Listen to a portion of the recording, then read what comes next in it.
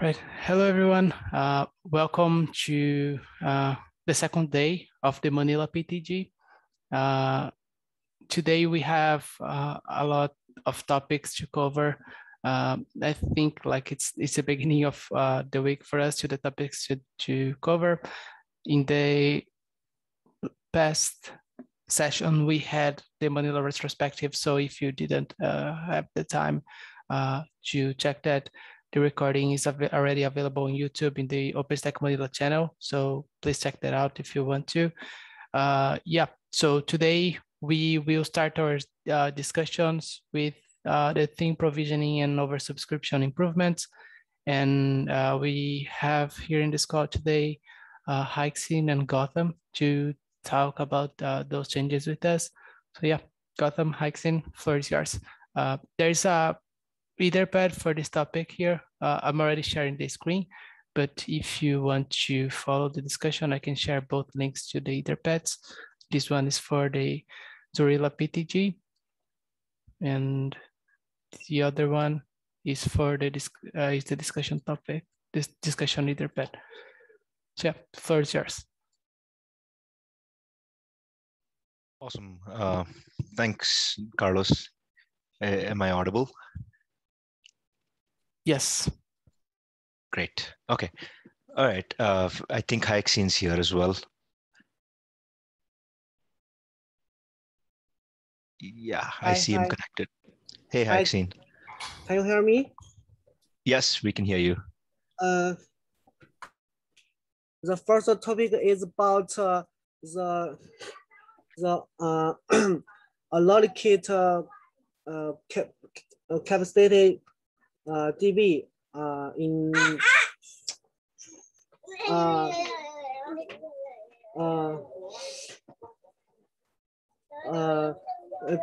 today I look the code again and in this pad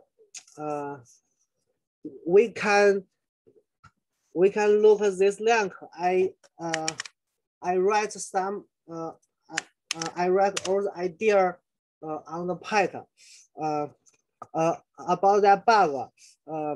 I think this patch can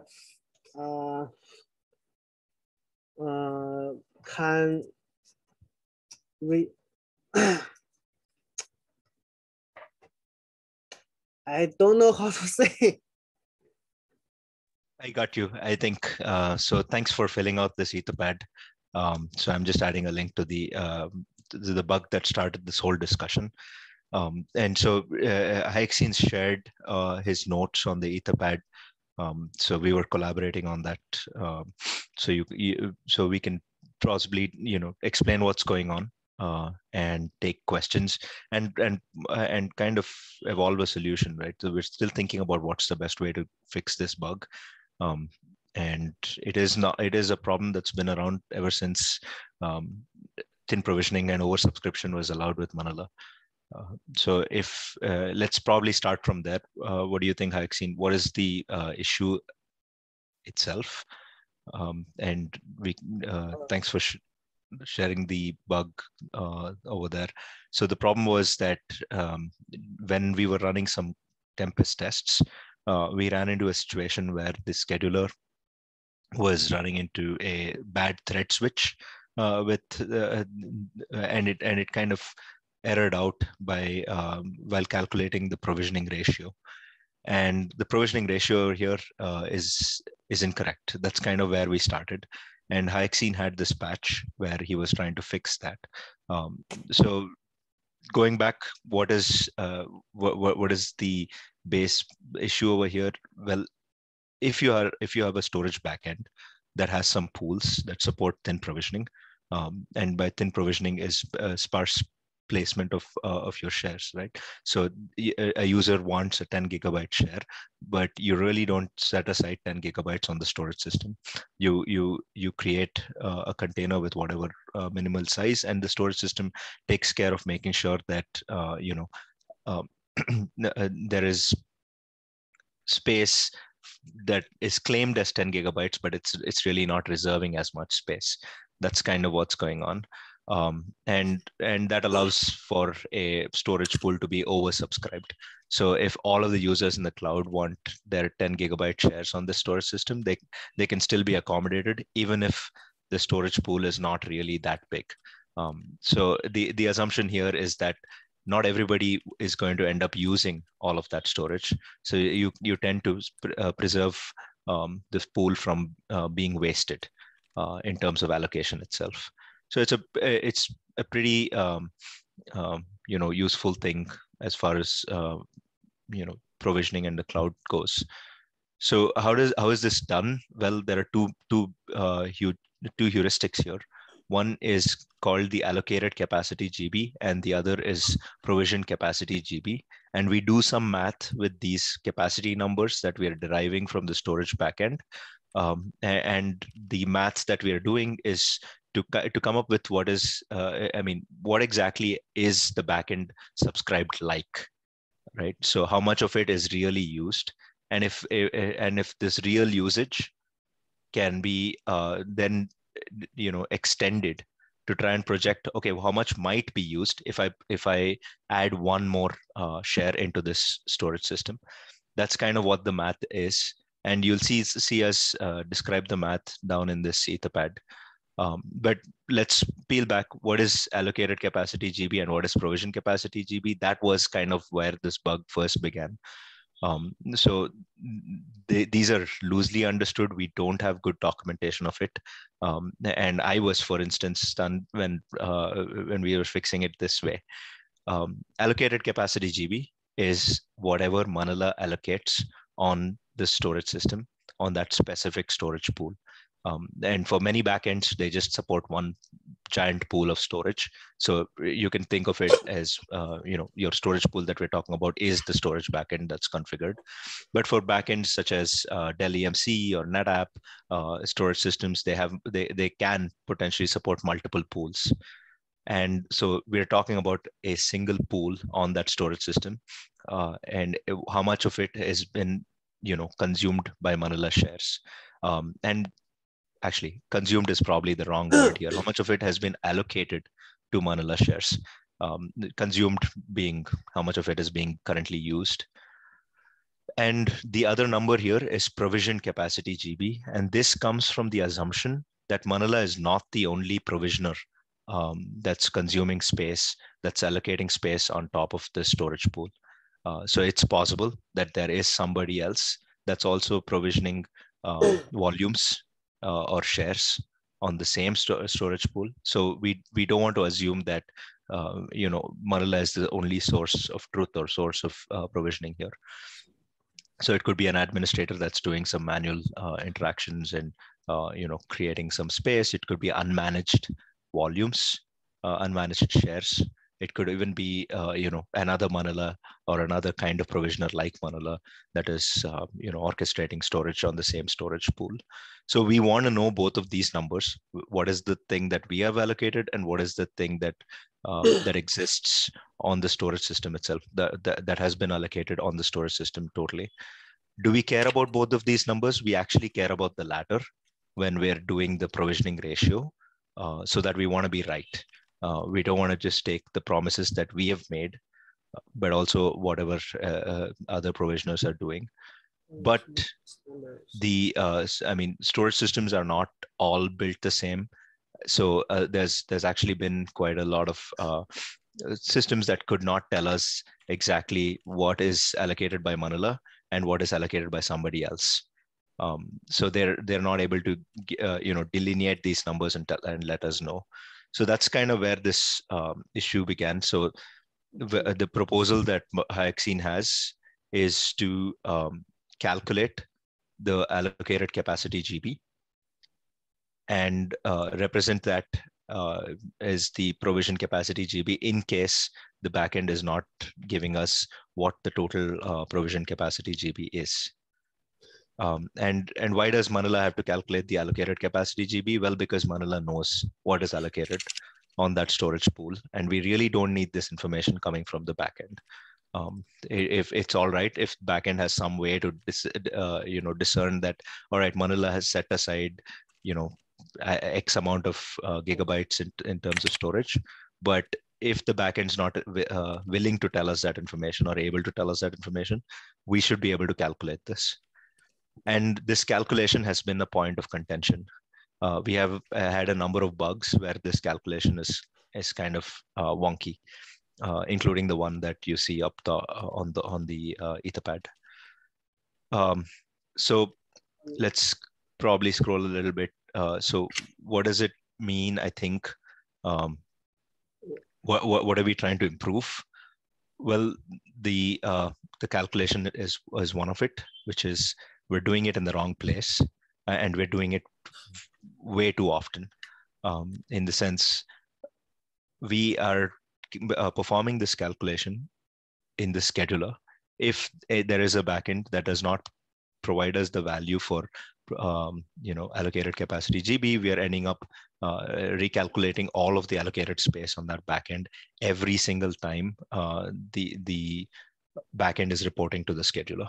And you can assume that if a backend has 4 pools and it is scheduled to report every 60 seconds, so we're actually doing a calculation 4 times every minute on the scheduler. So it's kind of a heavy thing that's going on, and we if we could avoid that or probably make it better. And part of the other thing that's happening here is if you've deployed the Manila scheduler service multiple times in your cloud, so you could have multiple versions of this, multiple copies of the scheduler service running on different nodes. Each of these nodes is performing this calculation, and it does need the total number, but it really does not need to be that each scheduler is also doing this calculation, right? So there could be some way we perform this calculation and share it with the schedulers rather than each of them being tasked to redo this calculation. That's the gist of it, of that particular problem. So the proposed solution for this is to try and perform this calculation in the share manager service, and do this once when the backend is instantiated, and from there on make use of the database and try to optimize this calculation. So each time when the service is running, we really don't need to pull up all of the shares from the database and redo these calculations, right? So we could store that number somewhere that we can then reuse every time a share is created or deleted. We could adjust that number.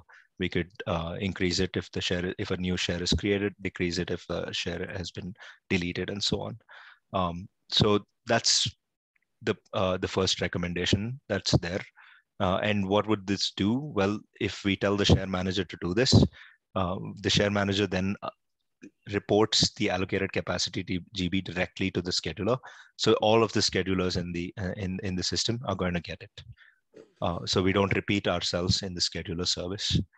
And the next obvious question is, well, what if the share manager is running in active fashion? Well, that's the other part of this, that when we're doing this calculation, we would make sure that we're putting this number in the database such that if there is a context of this in the database, then the active clones of the share manager don't need to perform this calculation. They can just read it from the database and report it to the scheduler. So that's the proposal for how this calculation can be done. How does this database look? Well, this is stuff that we're still brainstorming.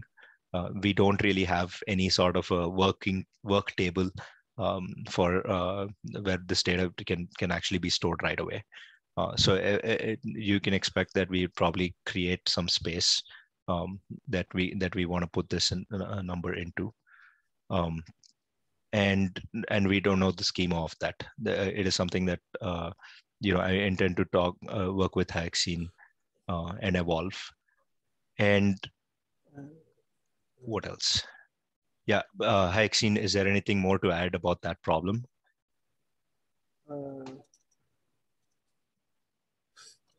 You speak too fast. I can't. Sorry. Yeah. No, I was just reading out whatever we had on Yeah. the Etherpad, but probably, summarizing it rather than this thing. So all of this info is on this Etherpad if you're looking to read it.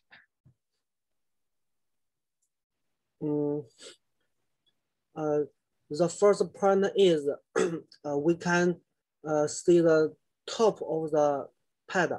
I have added one line. I think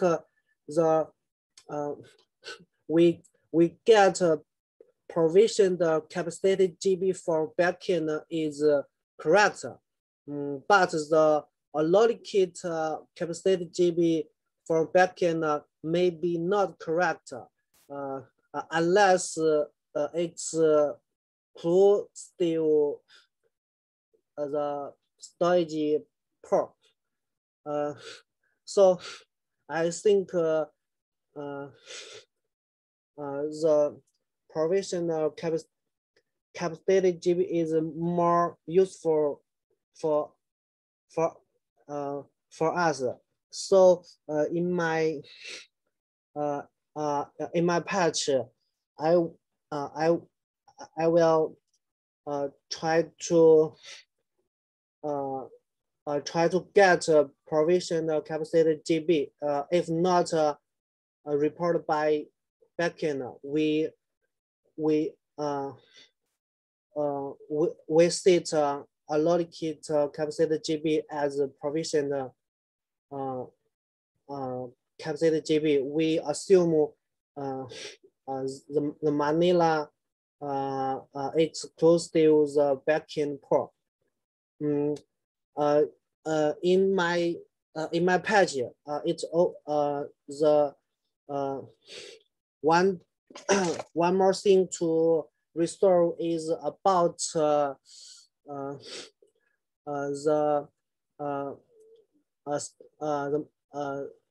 Manila scheduler the HA just like I said in the line 91 the situation 91 yeah in this situation different different scheduler node will get different capacity GB about the same backend. So in my patch, I calculate the capacity GB from database to make this value right.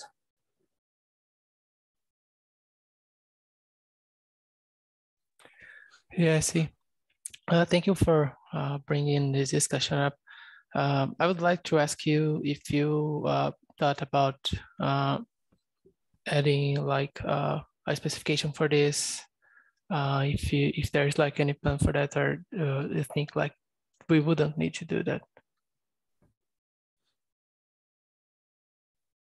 The share manager server will perform an estimate. I think this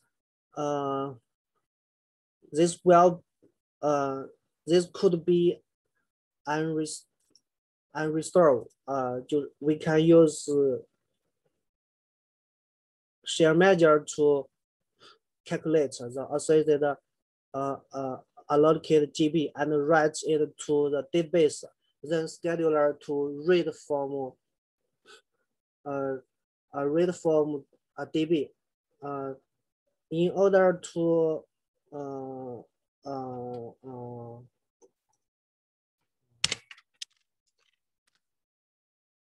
avoid the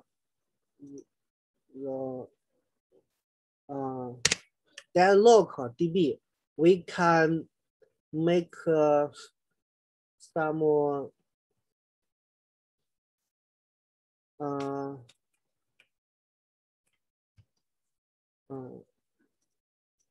wait a minute, I translate it.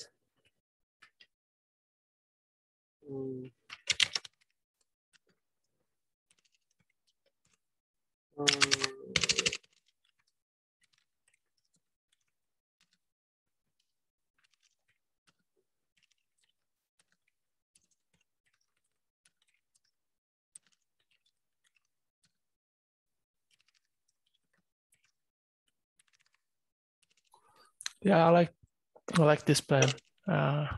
Like having this in the database and this being performed in the share manager looks good. Sounds like a feasible approach, and yeah, reporting it back and to the scheduler so you can access this information after. Cool. Yeah, so I mean, the challenge is going to be how we can, not run into DB races or something, because that's been the contention with the CODA system. So if you have a burst of activity, how do we, not like fudge the numbers or something because of this round trip to the database, as things are, as shares are being created or deleted. So that's a part that's still going to be a challenge right now. That problem exists even with the conservative calculation that we're making in the scheduler service.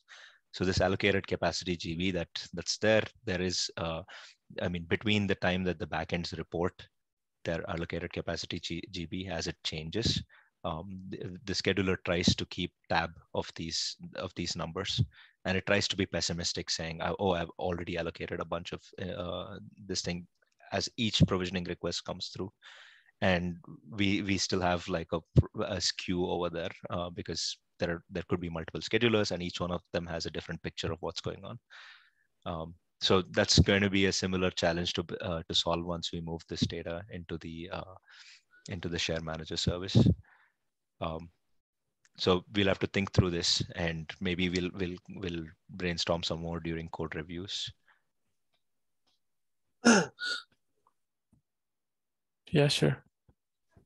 And while we're here, I think one other issue that was going on is this max oversubscription ratio is basically trying to say how much are we oversubscribing any pool, right? And by default, this is set to 20. So we're saying if a pool is supports 10 gigabytes worth of shares, we're actually going to support provisioning 20x that. That's kind of what the max oversubscription ratio is supposed to mean, at least at the first go. And the problem with that is what do you determine this number to be? And if you as an administrator wants to do something like set and forget, this is probably a weird number because you really don't know at the get-go what your cloud is going to get used like, what a single storage pool is going to get used like, and stuff. So I saw what I think this happened in the past few cycles. Cinder now has a way to just allow Cinder to do that calculation for you, and that is based on the math that's here on the Etherpad, where they allow the max oversubscription ratio to be adjusted over time based on what is the used capacity on the back end. So as the used capacity keeps increasing, we now have the oversubscription keeps reducing. So if the used capacity goes back to reduces, then the oversubscription actually increases and stuff. So it's a little more dynamic and does not rely on guessing games from the administrator. So this would be, and at least this could definitely improve this stuff, and it could be an opt-in feature, because if their administrator still wants to set some deterministic value, like say 20, they can still do that. They can do this per backend right today. But if they want to do this, want to let Manila calculate it, it would be more or less like this, where we calculate the provisioning ratio and then determine if what the oversubscription ratio should be adjusted to be.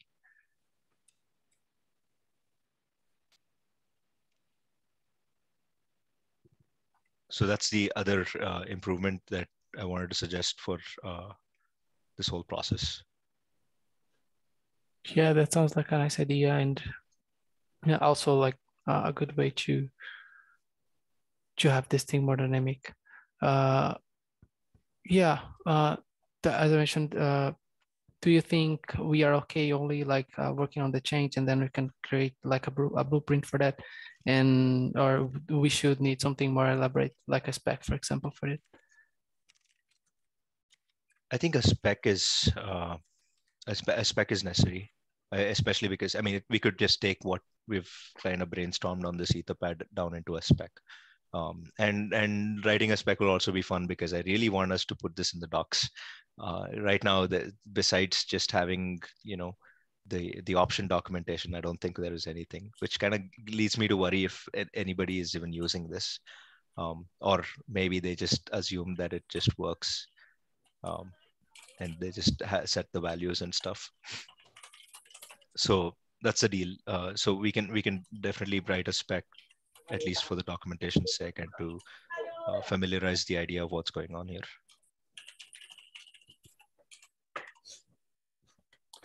What do you think, Haixin? Yes, having a spec. Yes.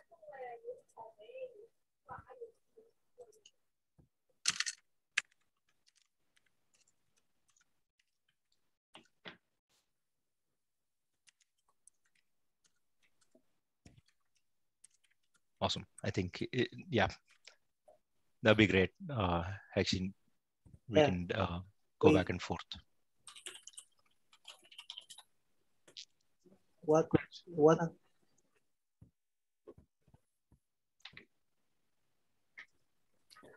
Okay. Would like to add any more thoughts on this?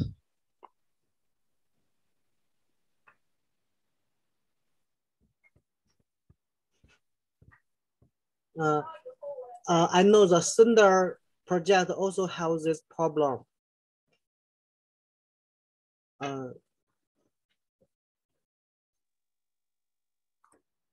Yeah, and while drafting the spec, we can take a look and at their approach for solving this issue, and we can try to take some good things out of it.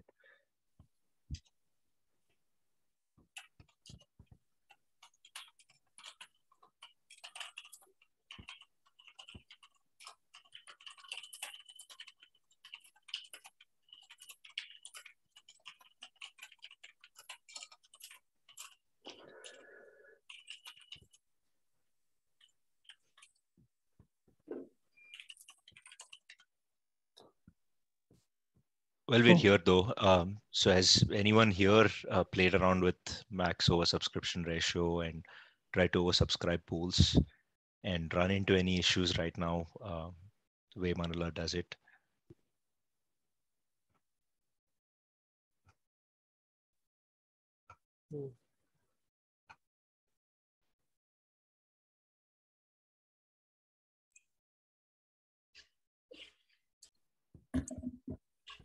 I don't. Okay. Yeah, it's quite an esoteric feature. I would expect us to actually hone it and document it before we start seeing issues with this. Because I mean, for a long time we've just had it in the code, but I doubt it was well used, unless our automated tests were calling out something like this. It's also hard for us to actually test this functionally, besides trying to create a bunch of shares and see how the normal operation would look like, which we are doing. But if you were to try to test, okay, is the oversubscription ratio being honored when a burst activity is happening or something like that, that sort of a thing is going to be hard because we don't really test dynamic updates of the configuration or something in the CI. So that's been a problem. If you have any bright ideas for how to test this stuff, especially the scheduler, we kind of wrote the dummy driver with the idea that we're going to use that more to test the scheduler, but we're now using it for all the fancy features. And I'm not sure, with the Tempest test framework, this is very feasible. We got to actually have a whole another kind of functional testing for the scheduler. Awesome.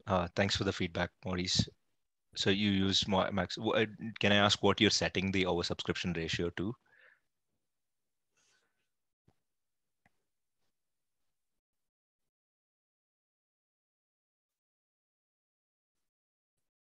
Okay. Awesome. So you set it to 3. That's useful information. But NetApp driver supports reporting how much is used. I think this is not the bug only shows up when the backend driver filer doesn't report the number. Yeah, exactly.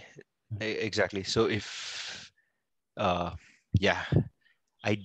not totally familiar, but if I remember right, NetApp also had no way to actually look at the allocated numbers, and at least not with the initial APIs. I don't know if that has changed. So are you able to see, okay, the physical, or not the physical, rather the total allocation across the pool? Well, what do we do? No, in Manila we don't use this information. I see. We have a NetApp exporter to export this. Well, this information is useful, but I think in Manila we use physical capacity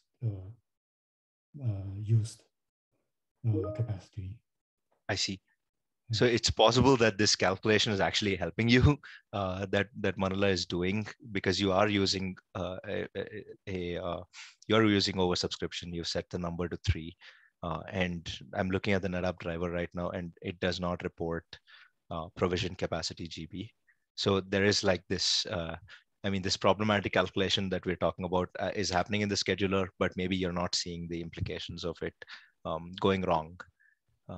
So we are seeing, we're noticing it going wrong in like automated tests where we're running it with a concurrency of 8 or 16 or something. So we're like bombarding the scheduler with a lot of create delete requests. And while that's happening with each request, we're seeing, once in a while, the scheduler just blows up while performing that calculation. So that may not be, happening in like a real cloud. It's possible because it is something that we don't know how to reproduce ourselves. Yeah, we don't have full backends. Yeah, that's another thing, because yeah, exactly. We're talking about the edge and corner cases where backends are filling up. Yeah, makes sense. Thanks for sharing, though. Yeah, thanks. That's good feedback. Yeah. Okay. Would you guys like to add something else? Any more thoughts? I think we are a few minutes over on this chat, and then if not, we can jump to the next one.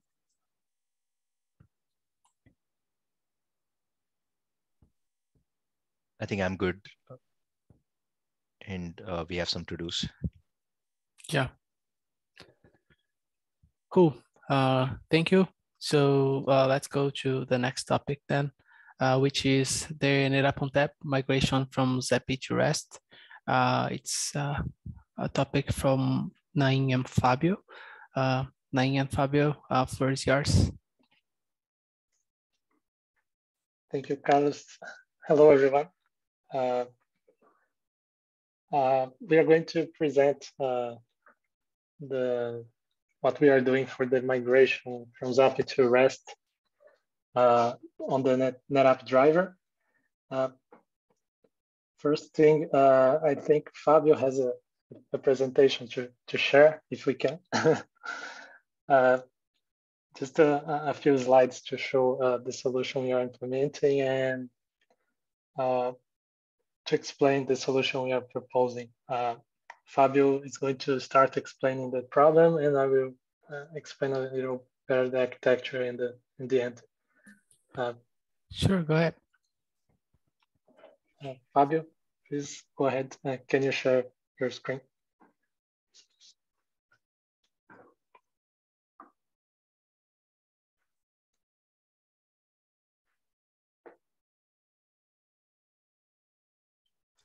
Okay. I guess I can share, but okay, let me try to change some permissions.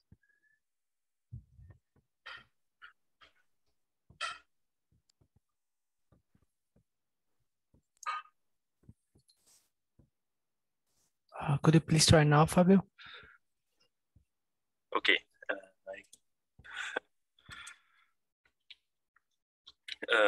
Everyone is seeing? Yes. Yes.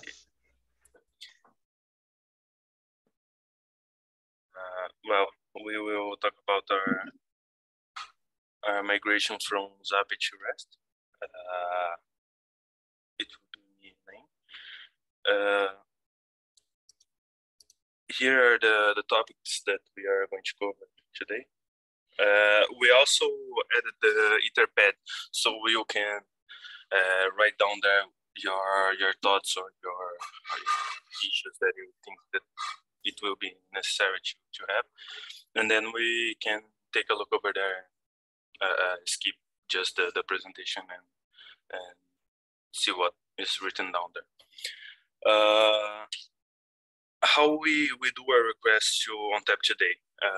We have our NetApp driver, our driver file that calls the ZAPI client, and it calls our cluster via SOAP. It is working pretty well for a while. It's stable and it works fine today. Then why do we want to change it? Why will we use REST if it's stable for a while? For the future versions, ZAPI will be removed, specifically, I guess, the 9.30. It no longer we will have ZAPI. To prepare for that, we will start the migration.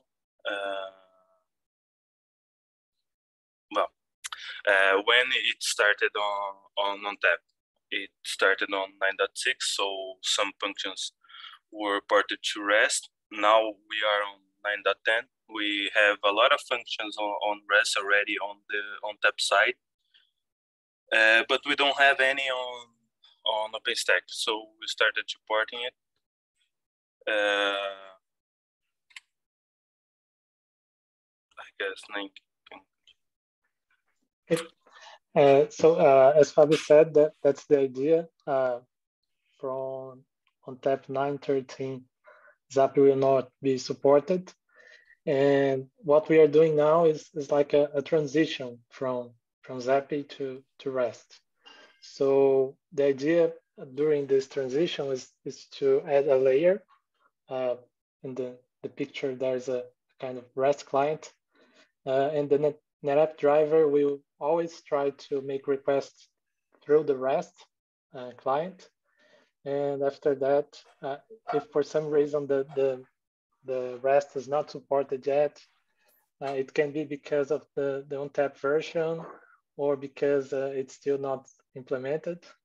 So it will fall back to ZAPI. So this is to keep the compatibility for the customers that are using older versions of OpenStack or a different version of ONTAP. So this is the main idea during this transition. Please move next, Fabio.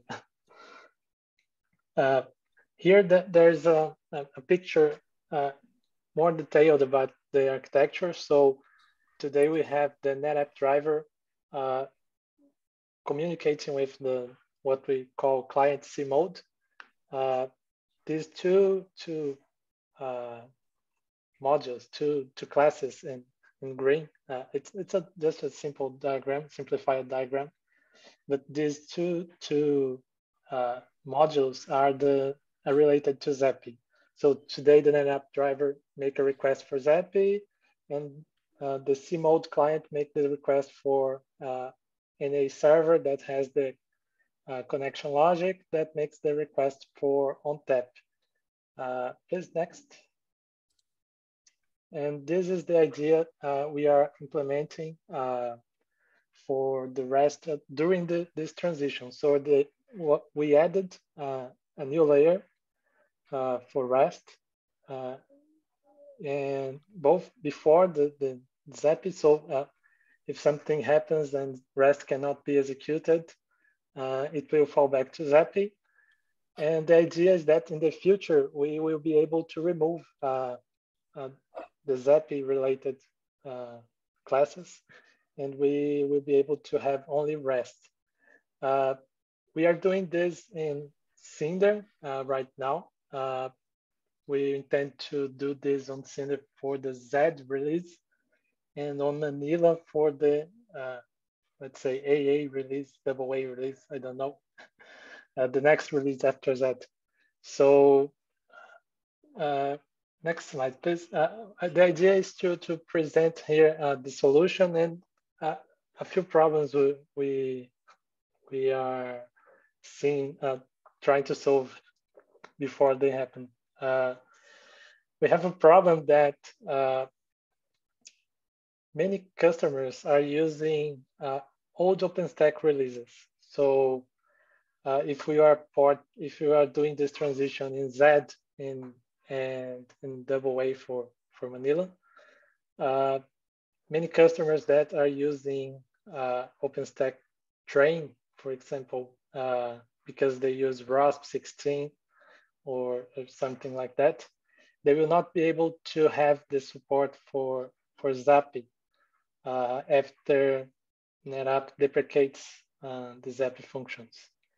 And that's a problem because if they update the ONTAP, but if they don't update the OpenStack, the driver will stop working. So this is a problem, and ROSP 16 is based in train, and if I'm not wrong, ROSP 17 will be based on Wallaby.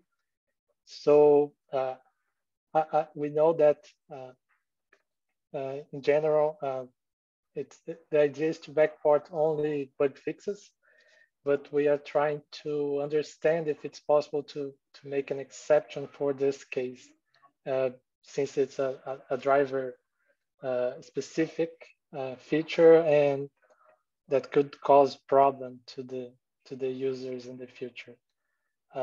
Please move next, Fabio. Can I just at a point? Sure.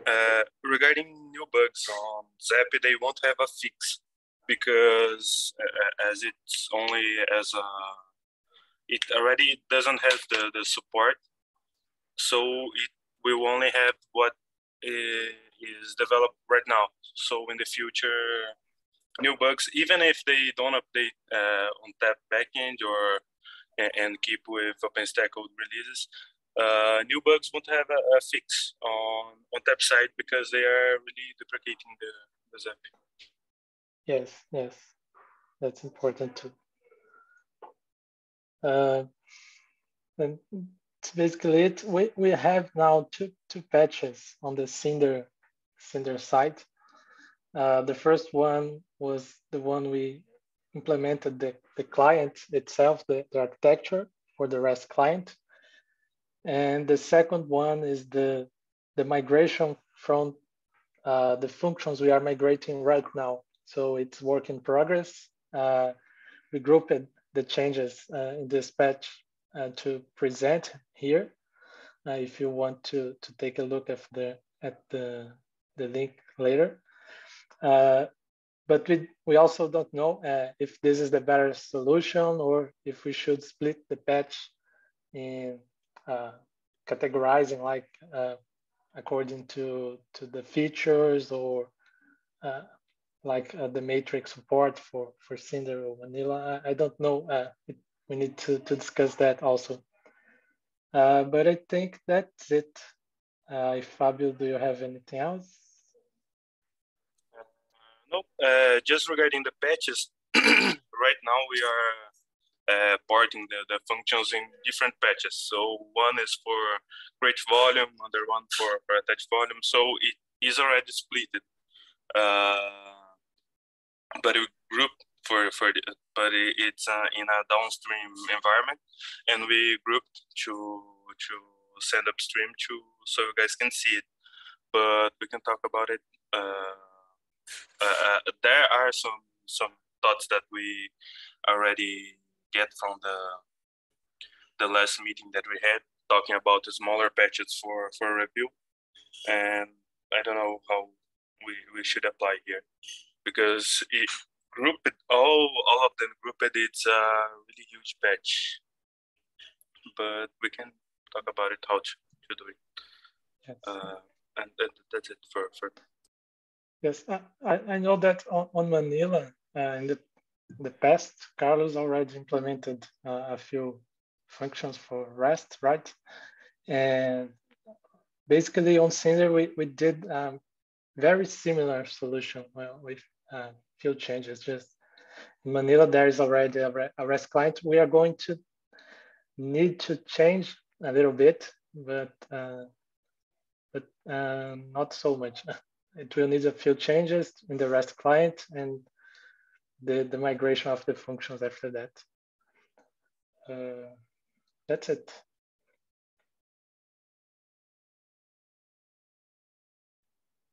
I'll stop sharing so we can take a look on the Etherpad. I don't know if it's written down or had some issues. Yeah. Thank you.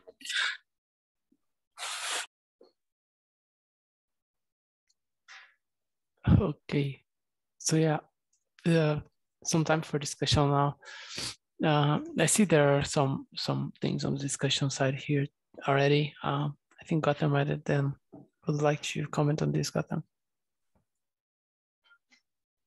Yeah, the biggest concern here for me and for yourselves is testing stable branches. As you're aware, the CI system is not really the most perfect thing.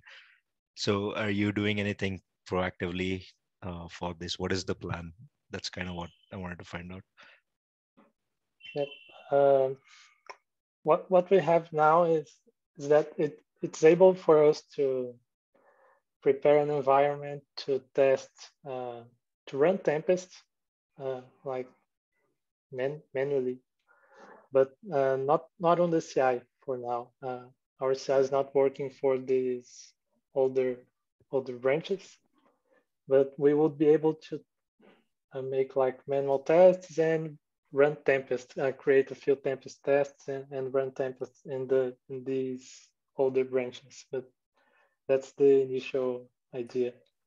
Yeah, I would say that like considering the status of our current CI, maybe we could like commit, for example, to master -2 as like automatically like running, and like every new patch will automatically trigger as we have today, and commit with like a -1 or -2 releases for having it like deployed in our CI to have like stable branches being tested.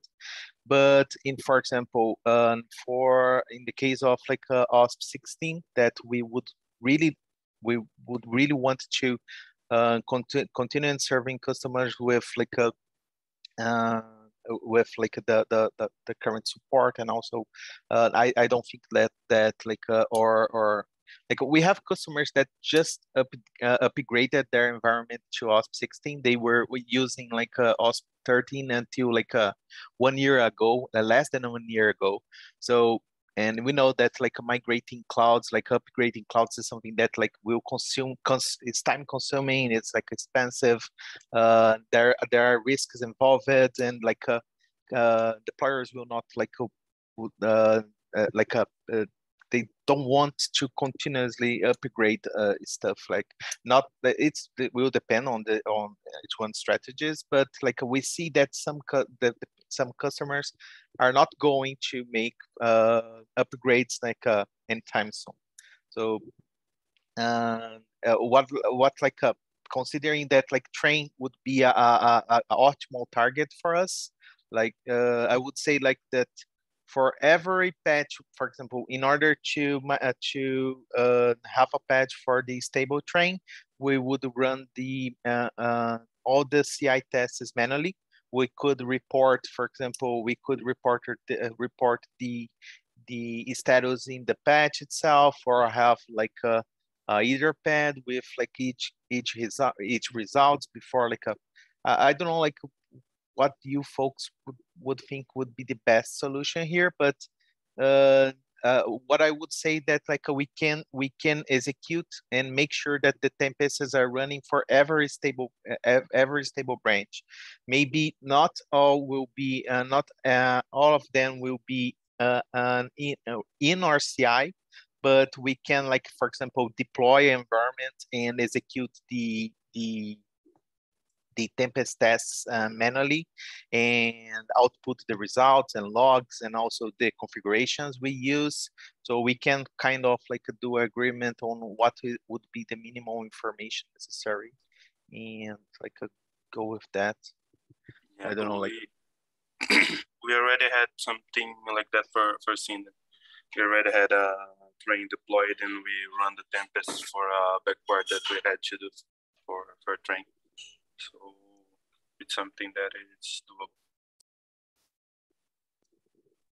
Yeah, that's fine. That's kind of what I mean, you would typically do in case you're backporting anything risky and we're not able to test it with Tempest 2, right? Because I mean, the truth of the matter is that Tempest is not like 100% covering all of every possible corner case even. And it's for the most part positive API testing, really. So I mean, it gives me a little bit of confidence that if you're at least using that as a regression suite, and I think you'll probably go beyond that with your internal Tempest tests and stuff, for us to actually take this even to the last released stable branch. That's the thing. For where it gets concerning for me is if this is part of something that's trained, for instance. And so that is done. We're not producing any more releases there. The branches are only there for us to take minor and critical bug fixes and backports. So that's where I'm like, I don't think honestly with a stable maintainer's hat, I can think a major change like this would even qualify there. So we would have to probably for train, right? Like, yeah, for train, yes. Yeah, like what I like, like for at least for train, the target would be like a Red Hat OpenStack platform.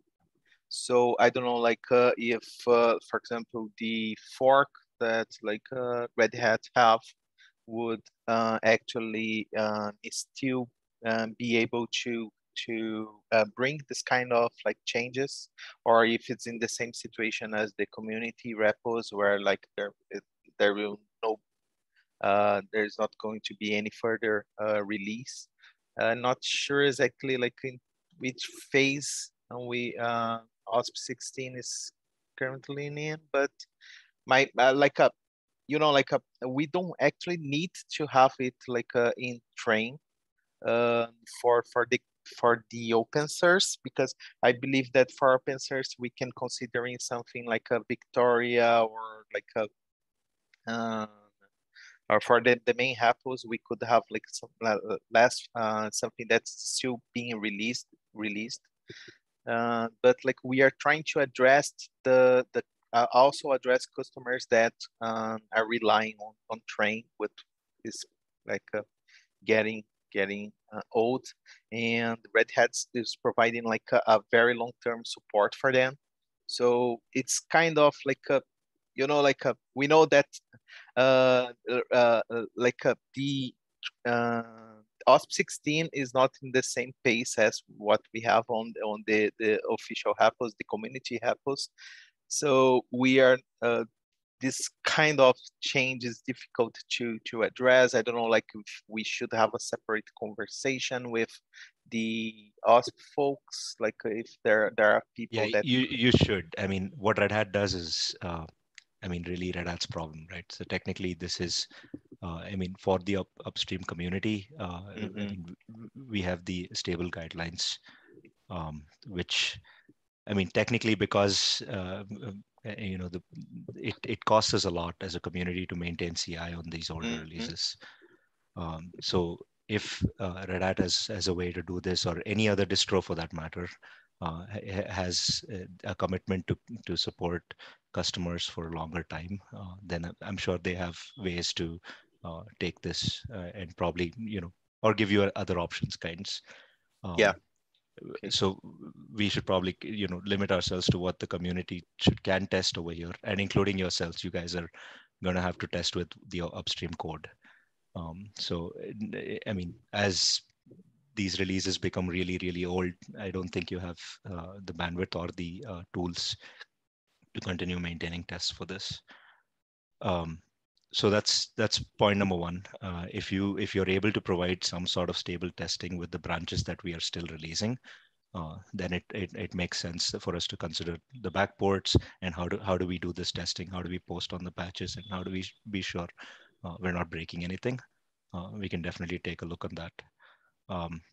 On the other side, though, is there a way that a customer can opt into this? Like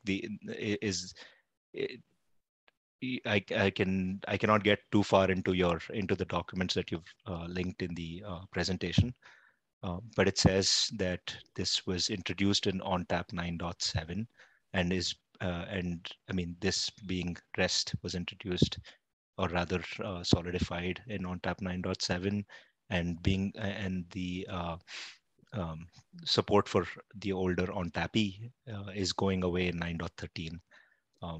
I mean, reading SemVerse, it kind of feels quite drastic to me that that a major API that was in use is being, you know, removed in a minor release.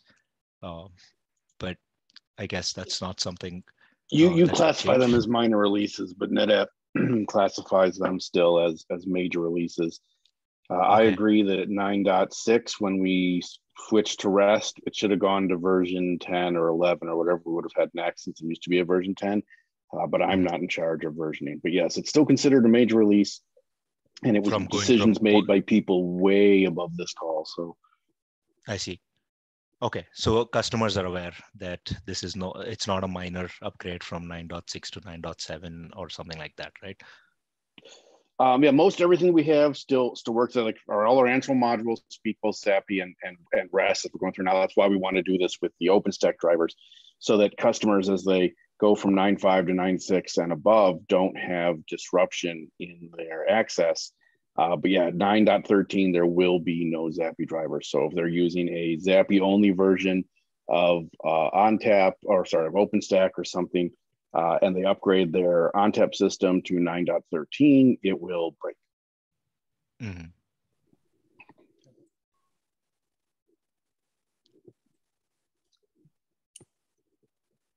Yeah. Okay. And how is this compatibility being provided elsewhere, like the Ansible modules, etc., the same way, which is you hit the REST, it doesn't work, you yeah. So what we've done with the Ansible module, because I'm the program manager or the project manager for both development teams. The modules check to see if the REST API is available. If it is, they check if the options that are being called in the Ansible module are available, because as REST was made more robust from 9.6 to 9.7 to 9.8 to 9.9, options were added. If all those things match, it runs via REST.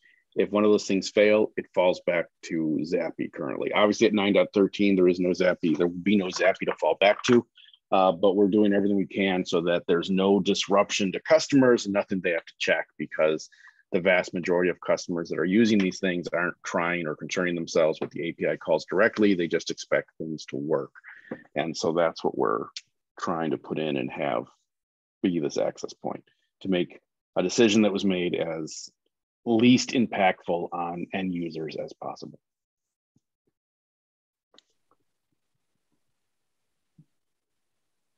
Okay, and what is your timeline for getting this into Manila? It would the patching master would arrive in AA. Okay. Okay, so currently we are focused on bringing something around 90 or 100% of the functions ported for Cinder until the end of Zed. So we are currently focused on Cinder right now. So for Manila, we should our target is to at least merge the ZAPI clients and maybe some driver initialization functions, like something minor right now. And so we have some time for testing in master, at least for not for testing, but for initial validation to see to get more reviews during this release and the next one. So our targets to have something merged on this release, but targets to have the code completely ported till the end of next release. So it's going to be AA, where these the main patch with 100% of the functions will be ported, and the one that we target to merge. And as you said, I would say that we can try to, for example, have to get all the versions that we still released. I believe that Victoria is still being released, right? Yeah, but yeah, for some time. For some time, yeah, for just another few weeks. Yes, exactly. In a few weeks, it's no longer the release policy will change. There is an email in the OpenStack Discuss mentioning that it's supposed to be April 27th, I think. Okay, yeah. Yeah, so maybe at that time we were we were able to merge and the patching master. Probably Wallaby would be the latest, the oldest version until with releases, right? Probably. I don't know if it's Xena or Wallaby. I would hope Wallaby, because Wallaby will be OSP 17 will be will use Wallaby. So yeah, I would say that Wallaby would be a minimum for us, and in order to make it happen. But what do you think, guys? Do you think what at the end of AA, Wallaby will still be maintained, or should, from your back experience? Yeah, likely. I mean, we're that depends though on the so every release that we're moving forward, we kind of drop the oldest release. So right now, if you're dropping Victoria, yeah, you can. I mean, Wallaby may not be up for this thing when AA releases. So I mean, it might be there around when you're merging stuff into AA, but after AA releases, we might just sunset Wallaby. Yeah. Yeah, we can. Yeah, we can try to have it have it proposed earlier in AA, in AA, so we have more time to get it merged on Wallaby as well. So maybe let's see what we can do at that time. Yeah, I think I don't know if there are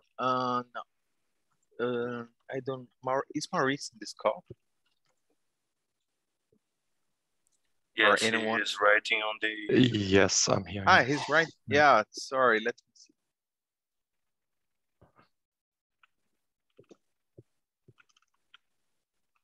Yeah, I'm kind of concerned because I know that like the SAP folks, they have, I don't know if they are currently focused on Victoria right now or something like that. So we would like we are on Xena right now running.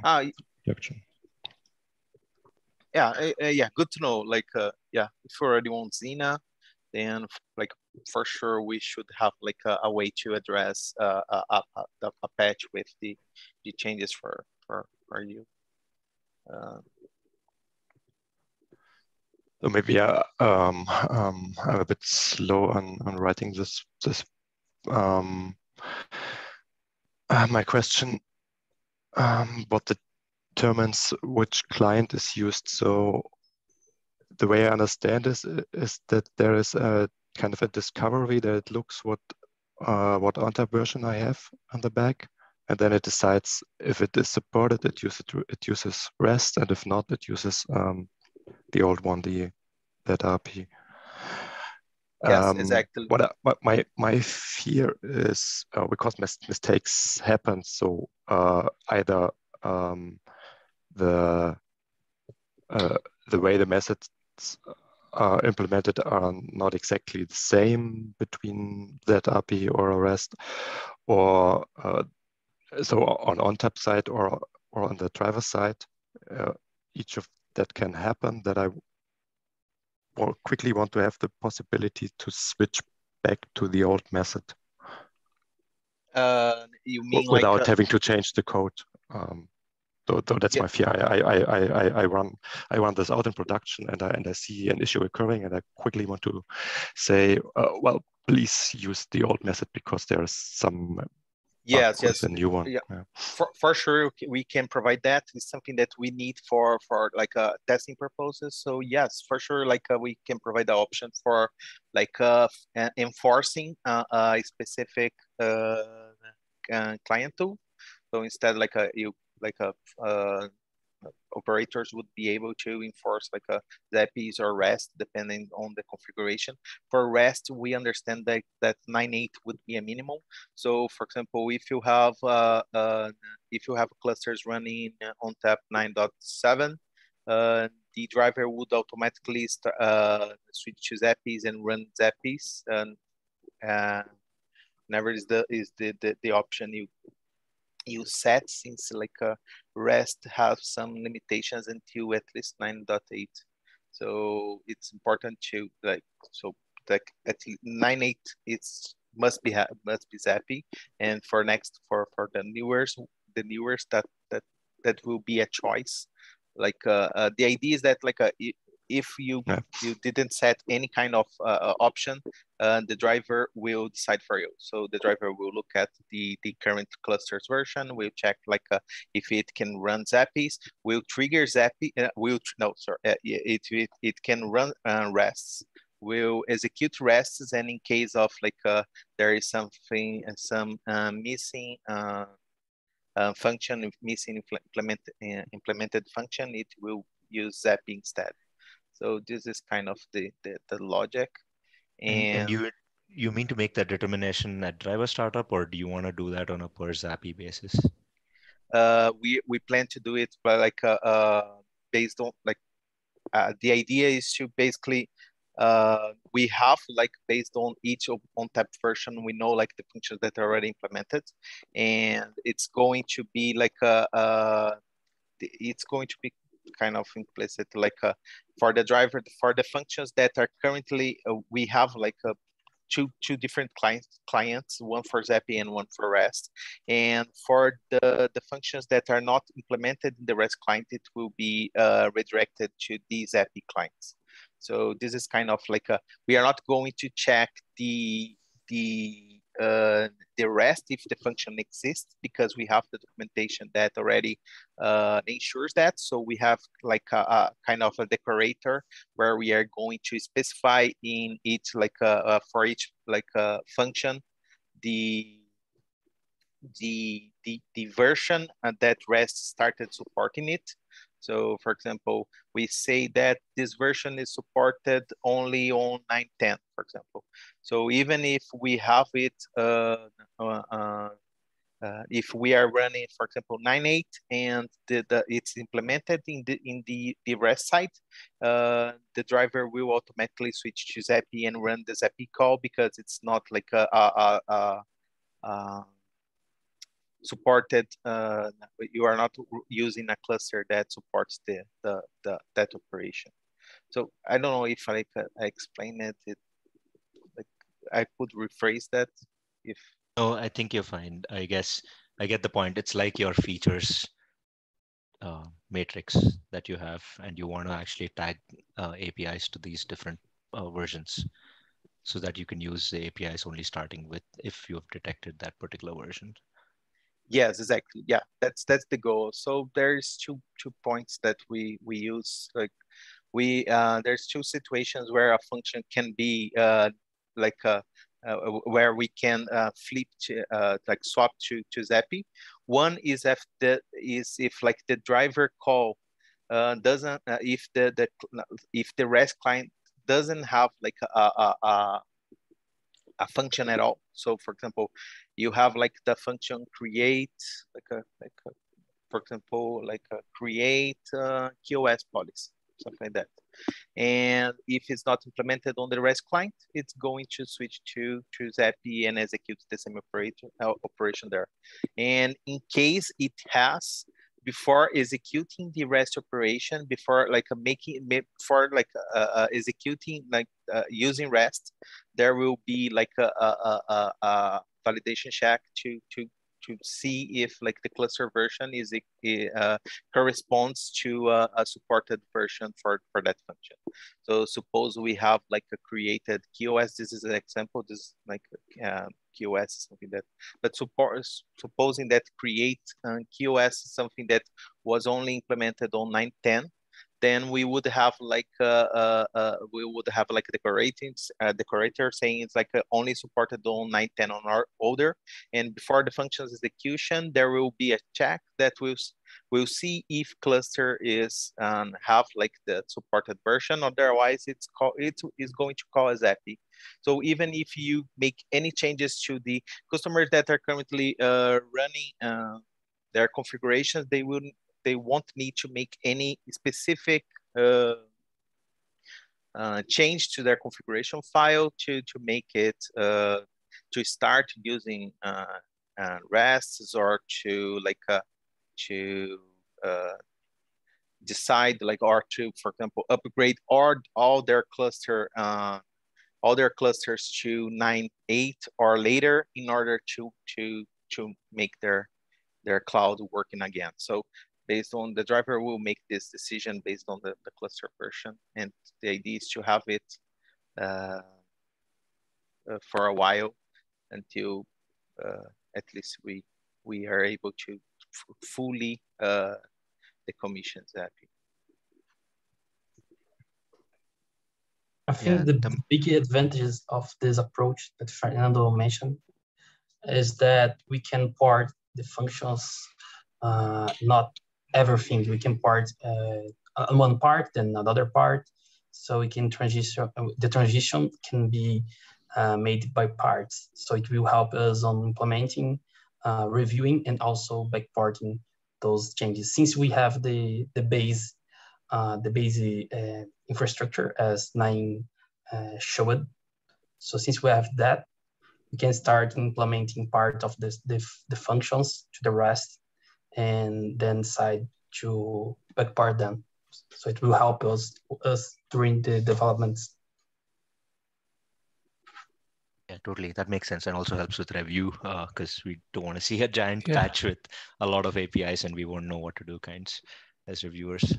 The other thing on the override stuff, I had a similar thought, and part of the reason I wanted to say that is because ONTAP has had a lot of soak time and a lot of testing over multiple releases. And if you're planning to introduce this in a release and try to backport it soon, kind of a thing, you're reducing that amount of soak time. So giving your customers or the users a way to override that would probably be helpful and not paint them in a corner sorts. Yeah, sure. Yeah. All right. Okay. And how long is this? I mean, probably not relevant completely, but how long is each of these ONTAP releases supported? And at what point is the ONTAP code from Manila going to disappear? 9.12, which should release at the end of this year, will be supported for a minimum of 2 years after its release. Okay, so you're saying 9.6 is already, has it been 2 years since, or what is the minimum it's 2 supported releases version? a year right now. So 9.11 is either just released or being released shortly. But not every release has the same year time. I'd have to look up what the support is. Let me see if I can find that.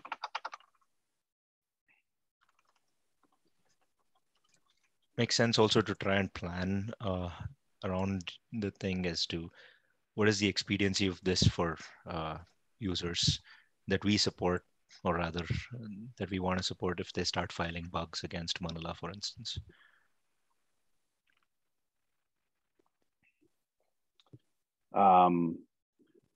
Okay, 9.6's full support ends June 30th. Limited support extends till 2024. 9.7's full support ends January 1st, 2023. 9.8's full support ends December 31st, 2023. 9.9 is 2024, June 30th for full support. 9.10 is 2025, January. So 9.11 will be December of 2025. 9.12 will be January of 2026. And then 9.13 will be 2027. But 9.13 has no ZAPI. So 2026 is the runway for ONTAP releases still supported that have ZAPI. Yeah, makes sense.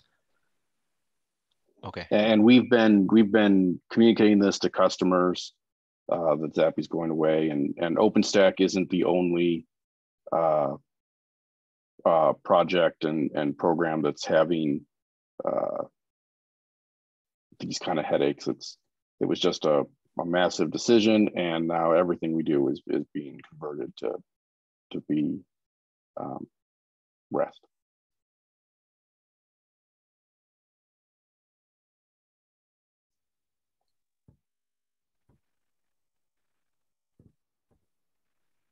Yep.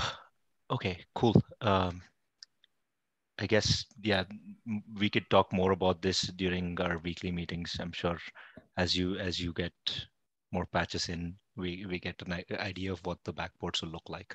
Yeah. And stuff. Yeah, and we can like discuss a testing plan for this too. And then we can define some criteria for each one of the patches, how that you submit. So yeah, we can have like some common agreement on what should be tested and what will be the outputs that the reviewer, well, outputs from CI or even from manual testing that the reviewers will be willing to see. Right. Any more thoughts on this discussion?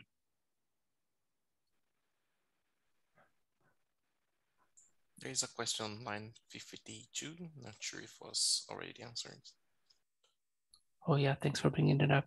Yeah, will administrators need to restart Manila if there is an ONTAP upgrade?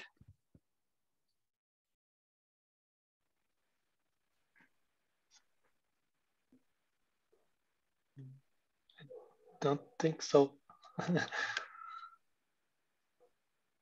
Hey, sorry, folks. Can you, Carlos, can you repeat? Like, I was trying to, I was sending a message to the, I was talking to the senior folks, just asking. Then we had like concurrent presentation for on the senior side as well. So I asked them to just flip the schedules and flip the topic. So we are going to get like half a minute to finish this discussion. Yeah. Can you repeat your question? So yeah, basically Maurice was asking if he would need to restart Manila Share if there is an ONTAP upgrade. Yeah, let me think. I was trying to think on that. Yeah. I don't think so. I need to check specifically if we have some kind of caching mechanism for yeah. Yeah, I can take a look and I will answer it like as soon as possible. I don't think so. And like we could have I think like we just like every time this is not like the same situation for Cinder, but for Manila, every time we need a version, we just go to the cluster and ask for it. So basically, I'm pretty sure, like almost sure that no restart will be necessary, since like the validation is entirely based on the like we are saying like an upgrade in the ONTAP side, not as in like, of course, like if we change the OpenStack code, it will require a restart. But if it's like we are upgrading the clusters, it won't require a restart. Since like it's basically the next operation is going it's going to trigger will require a call to get the version. The version will be gathered from the cluster, and the new version will be result in a rest. Like of course, like if the operator decide to continue with ZAPI's support, it will be able to specify like a flag in the configuration file and continue with ZAPI and test it in their environment, in their test environment first, and before like running it in production. So maybe I would like we could have this setting to select the client mode or the client type to continue being ZAPI for the next releases, and at least until we are fully like we can claim fully full support. Yeah. Kind of stuff. So yeah, there's I don't know if I have more time for it, but there's another question. Like that means I added a mention here to a comment you did, like that the driver will have kind of a fallback mechanism where like if the REST call is not available, then the driver will try to use ZAPI instead. Not only not available, you mentioned, but if it fails, the driver will try to fall back to using ZAPI instead. So Maurice also asked if that means if like his user does not have permission security logging application HTTP to use REST, but can use ONTAP, it will work. And yeah. Let me see. Nine, do you have like more? Yeah, go ahead. I'm not sure if ONTAP has some kind of configuration to security configuration and to allow specifically ZAPI or REST.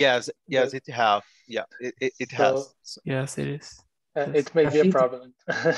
Yeah, so it's maybe a problem. Yes, that's a good point, actually.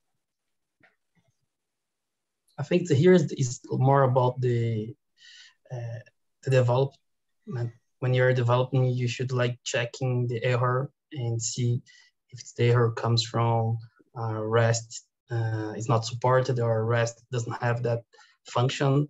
You should fall back. So it depends on how you implement this.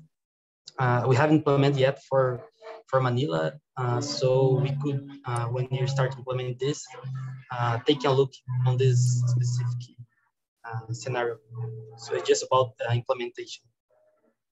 Yes, just a comment. I'm not sure if I understood correctly, but what you were discussing. But today, the client will only fall back to ZAPI if it's not available for some reason, or in ONTAP or in OpenStack. If for example, if the client tries to execute REST and something fails, like an exception in the REST execution, it will not fall back to ZAPI. It will fail. It will return an error. I don't know if this was clear. Yeah, that's the problem. I think well, cool. In this scenario, fail for another reason, or it's just because you don't have access to this HTTP. So you will end up with this implementation that you mentioned. You end up in an error scenario instead of fallbacking to the. But this is a decision that we can take if you prefer. Like indeed end up in an error scenario and warn the user that the user must go and enable this, or we prefer to always fall back to the ZAPI implementation. It's a good point to discuss. Yep. I think that for the security, for at least for this, because I think the problem is that like when you have like ZAPI configured, and you must also have HTTP allow it for like for RESTs. So for REST calls. So in case you don't have it, then like it would be manually changed in the ONTAP side. And yes, this is an issue, but I believe that this can be easily solved. Like we can have like when we are checking for versions, we can just have like a verification. If we get an error during validation, we can check if it's like due to like a security we can do what's necessary to fall back to ZAPIs in case for certain conditions. So I believe that this is a valid concern. It's something that wasn't in my we think on implementation for that, but we will definitely cover this requirement as well. This is important. I think that what's not going to happen is that like we are not going to, for example, have a situation where you trigger like a create KOS policy, it fails for any reason, and we try a ZAPI as like a workaround.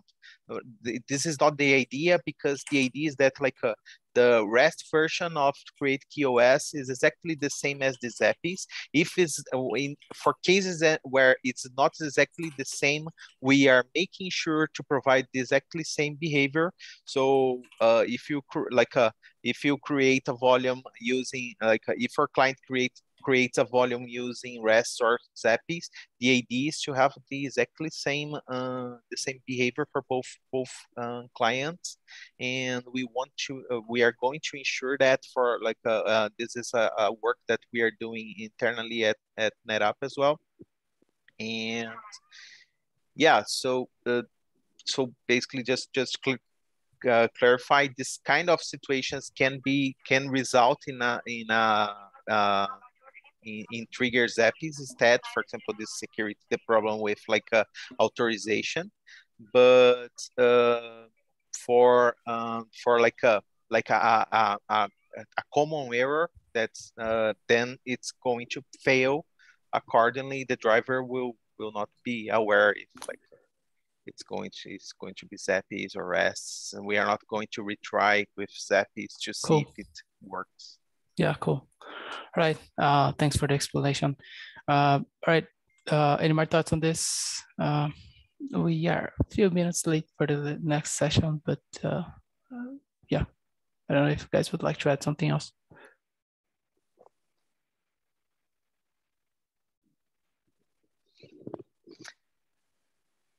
I don't think so. So the idea is to consider we are going to propose a patch that will be considering for like the versions that are still released at the time. So we are kind of in agreement here that we are not going to have these patches backported to extended to the versions to releases that are just maintained, but that we don't have further releases.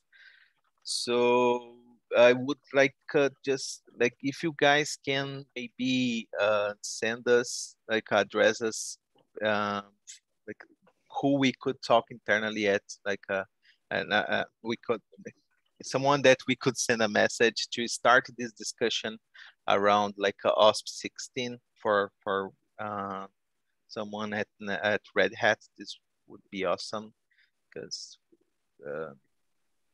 we know that probably we are not going to have it like merged on for train, but how we can still deliver it for OSP 16. This will sure. be we can take that as a sidebar, Fernando.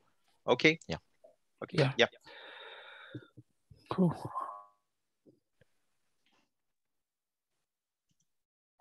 Okay, so thanks, Fernando, Naim, and NetAppers and people asking questions in this call and answering questions in this call. I think we can use a break. We have been on the discussion for some time, but before the break, I would like to ask you if we could take like the team photo now. I will stop the recording and then we can have the break and then we can get back to the discussions. Okay, so yeah, if that's okay to you, if you'd like to, please open your cameras.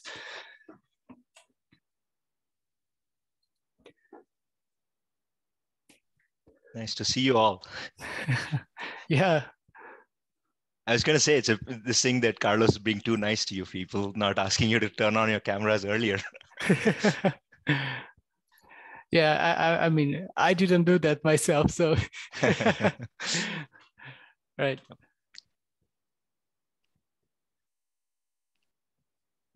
Okay. One more. Cool, awesome. Thank you.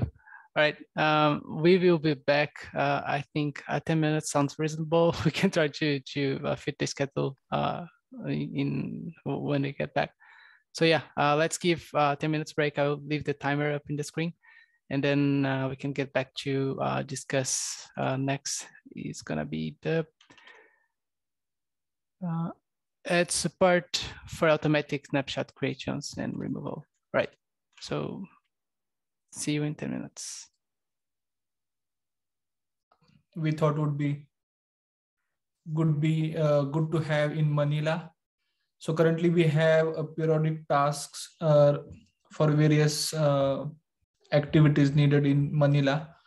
So we decided to kind of extend those periodic tasks to add this functionality of automatic snapshots creation and deletion for the share. Can you open this spec? Yeah, sure. Thanks. So basically, what we have is we can provide an option to the share create command. There will be two options specifying the timeline in minutes or hours for creating the snapshot, as well as for the deletion of the snapshot. And during the periodic tasks, so there will be two periodic tasks running at the particular intervals, and during invocation or when particular periodic task will run, it will check which shares are currently due for snapshots, and then it will create a snapshot for that shares. These snapshots will be the automatic snapshots and kind of hidden from the user. Mostly this facility is needed for administrators, so the admin user can view those snapshots. This is the idea at the higher level, and then there are some tweaks, like if you don't want to do the snapshot, you can basically disable this by using the share update command. Or if you want to change the interval, for example, if you are taking the snapshots quite frequently and you don't want those, you can basically update the creation and deletion time interval using the share update command.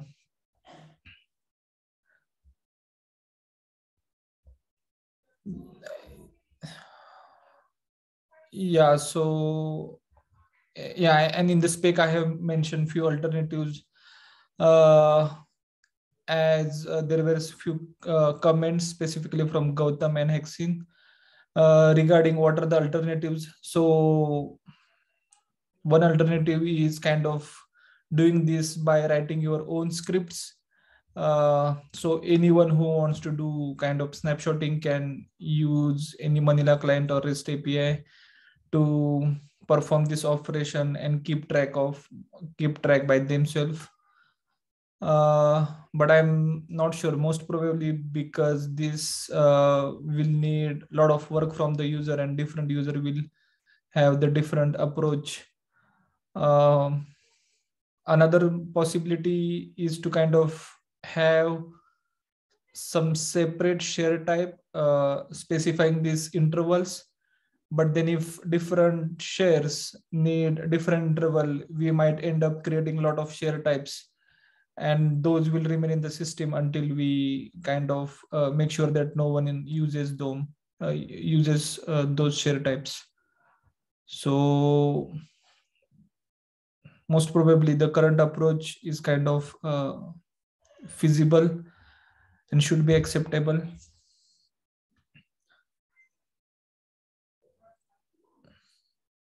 Yeah.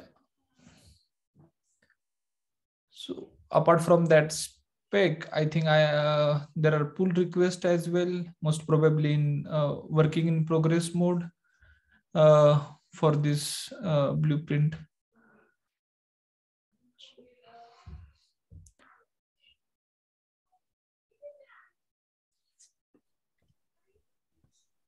See, thanks for bringing it up. There are some discussions or questions here already. So yeah, so on some alternatives, basically some would be automating via Manila client or REST API. I mean, this could be some good alternatives for this use case too. Gotham, I see you added a comment. Would like to add something else about this? Yeah, and the primary concern here is that there's already the mechanisms to take these snapshots. So if there and there are probably already folks that have automated this in case they do want automatic snapshots. What is it that, for example, are you representing users that are already using Manila, or are you designing this feature for some prospective user? Well, I don't have the exact use case, but this is something kind of being come as a feature or enhancement that needs for user. That kind of makes sense, but I was wondering if there is like a some sort of precedence for this, or is there some problem with automating it outside of Manila, that we want to make sure that we want this consistency and API to be enhanced like this. Okay, so well, right now I don't have the information about like why the best scenario that I can think of for having this inside the code is to kind of provide this as a feature and stability, and kind of used by everyone to instead of having the individual scripts and all those. But if apart from that, if there is any other use case, I'll mention on the pull request by discussing with the team internally. Yeah, that would be very helpful, because I was trying to rack my brains, especially around, how is this done, let's say, with another provisioning service? And we over here have the block storage system, Cinder, and besides, maybe if you're looking at other clouds, entirely Azure and AWS, they do have some way of managing snapshots and scheduling them. But I'm not sure if the code lives alongside this the code that also takes these snapshots, right? So maybe this sort of a thing is, I mean, you can add any and every kind of automation to this, besides just being able to specify, okay, take snapshots at this interval. Because honestly, this service is not built for that, in the sense there is no, there's no way of triggering based on a schedule, right? Right over here, even over here, when you're using periodic tasks, these are static in a sense. You're triggering a task at a predefined absolute interval to kick off, and then look through the database to find your timers. Right. So we don't have a mechanism to just like start throwing dynamic intervals at these periodic tasks. Okay. So that's kind of why, I mean, I know that this service that I'm calling out is probably now dead in development or something. There used to be a data protection as a service project that had these mechanisms. Mm-hmm. And if your use case is as simple as, okay, I just need to have automatic snapshots and I need to make sure that they're coming via the API, because I mean it kind of makes sense, right? I think I mean prior to this, if not for you scripting your own automatic snapshot logic, if you wanted automatic snapshots, you were probably using a backend like ZFS on Linux or NetApp. There is a way, I think even with yeah, I don't think we have one with FFS, but there is a way to create a snapshot policy directly on the backend, and you let the backend manage the snapshots for you. So it'll just keep automatically taking these snapshots and purging them after the expiry of that particular schedule or whatever. So we made some primitive pass-throughs to the storage backend so that you can get that capability directly from the storage backend. But I can understand what the limitation there is, in the sense that these snapshots are not known to Manila. They're just happening somewhere. So you can't really use them through Manila.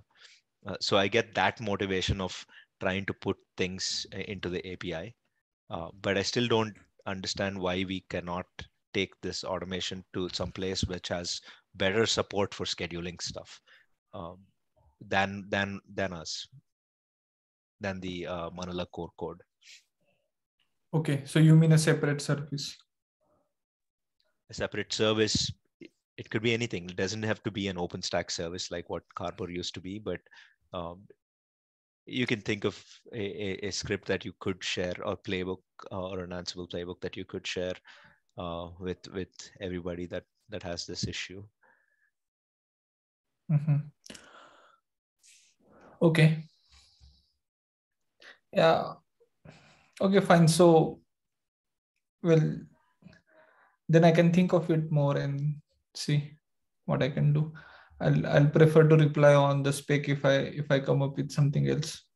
Absolutely, yeah. So if there are motivating reasons, I mean, there is absolutely no pushback on doing this. I'm just calling out that the vehicle that you're using is not perfect. So you may not get the results that you're shooting for.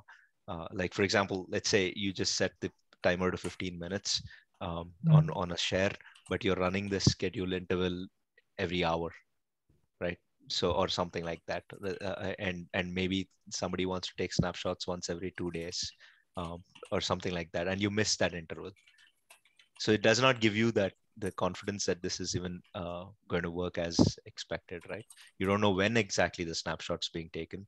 You don't know it's actually happening every 15 minutes because there's a disparity between the configured interval at which we're picking up and creating these snapshots versus what the user is expecting when they're creating their shares.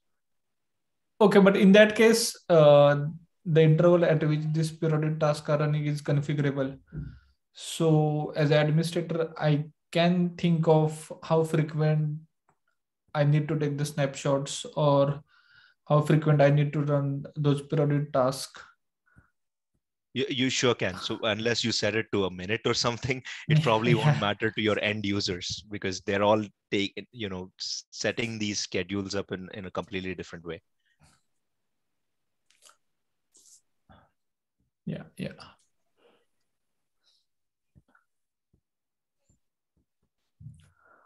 Okay, I see. Then that's it from me then. Thanks. Yeah, makes sense. So if you can come back, I don't know, with better motivating reasons why we need to do this, that would be really interesting to us, because we can, I mean, like I said, no pushback, but more about motivating us to solve this problem for users. Yeah, even I was even considering whether it should reside in Manila or not, but then I thought to better have a discussion. That makes sense. Yeah, that's good. Thanks for bringing this up. And yeah, we can continue the discussions over this back. If you have like questions, and if you also would like to bring up something during the weekly meetings, please feel free to do so as well. I don't know if I've shared that with you, but we have the weekly meetings for Manila happening every Thursday at 15 UTC.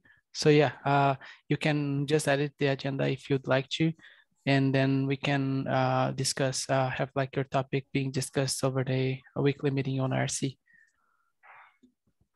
Sure, thanks.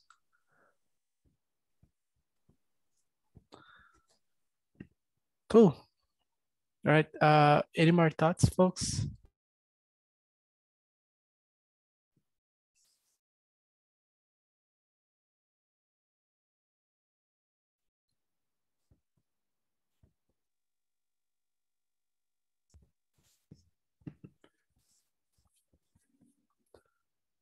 Okay, I'll take that as a no. Thank you for bringing this up again, Kiran and Manish. Yeah, I think it's good to discuss these things, and yeah, we can continue the discussions for this in the spec. All right, so we have then a next topic.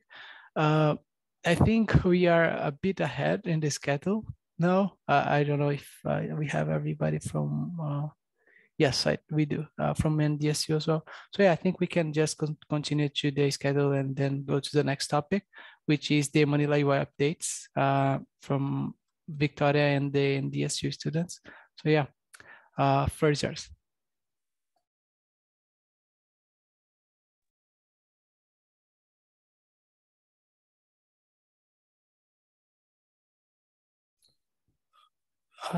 Victoria, I see you're unmuted, but I can't hear you. Can you hear me now? Yes. Okay, perfect. So thank you, Carlos, and hi, everyone. For today, we wanted to do a quick update on the current status of the Manila UI. The first item that we wanted to cover is about the current microversion support status. Right now, we are on the version 246, which basically is Rocky. So you can imagine how back we are on the support in the UI. The amount of changes we need to do in order to reach parity with the current version of the API. I want to say that the goal for the next cycle would be to reach at least to the microversion 251, which is train. I'm going to add a link to that as well.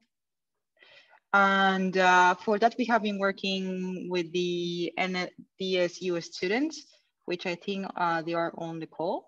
There are many, for the different microversions we have between Rocky and Train, we have some changes that are minor stuff and some others that are bigger that actually are, actual features by themselves.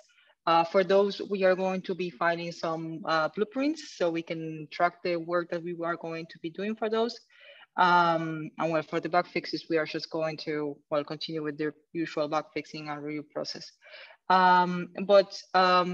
Today I want to make focus on the feature that the students have been working on, which is adding the possibility to have multiple subnets per shared network in the UI, each of them associated to different availability zones.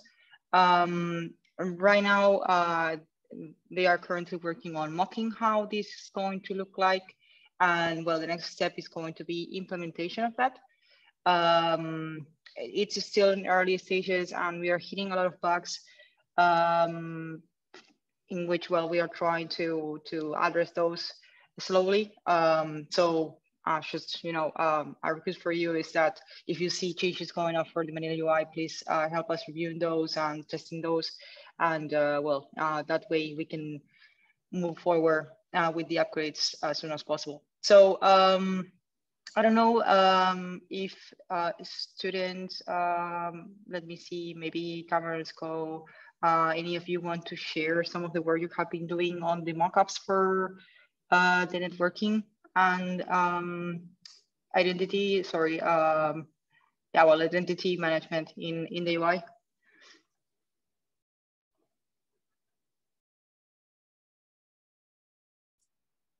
Yeah, sure. Can you hear me? Yeah.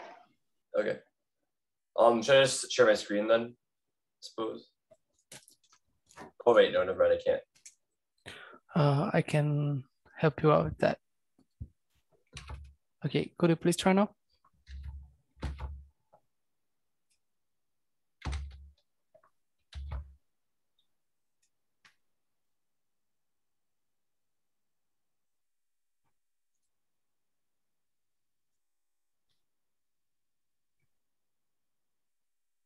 Cool. Okay. So these are our wireframes. So this is a wireframe for the create share network panel, where you would first supply a name and description for creating a share network, and then supplying an availability zone if you want it to have one. If you wanted it to be a null AZ or a null availability zone, you could just not select one in the dropdown. And then also a dialog for adding subnets, so neutron nets and neutron subnets.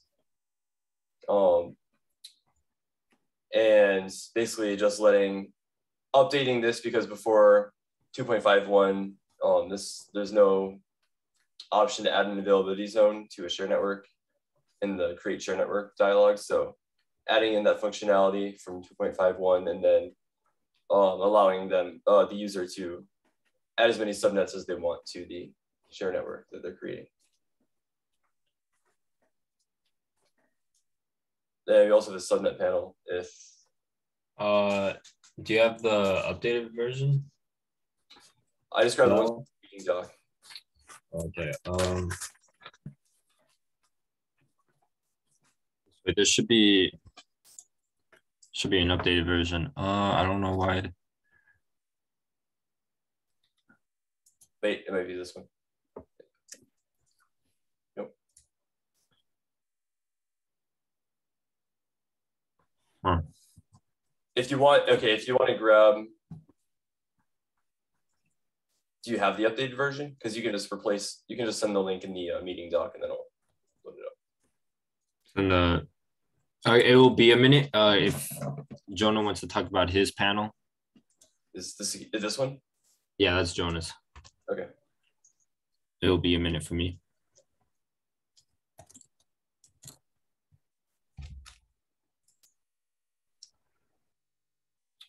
Is Jonah here? Oh, it looks like he's not in here. I'll be talking about. I unmuted. I forgot to unmute myself. Sorry. Oh, okay. Yeah. So yeah, this is also not up to date for mine, but it's fine because the only real thing I added or changed was that I made the update security services and create security services just lead to the same thing on the wireframe. They'd obviously be coded differently, but for the sake of like design wise, there's no real reason for them to be different. Besides that, yeah, it's just listing security services. There will be a thing you can see on the right side. There's the processing thing that will just display after the user does anything to kind of just show them like, hey, the button that was registered, something is happening. And then it's just going to be a command line prompt that will show all the code running. Besides that, yeah, it's got adding security services, details of each of them. Yeah. And then when Shko's getting the his wireframe. I found it. I sent it. Can you send it in the meeting doc? Oh, meeting doc. Then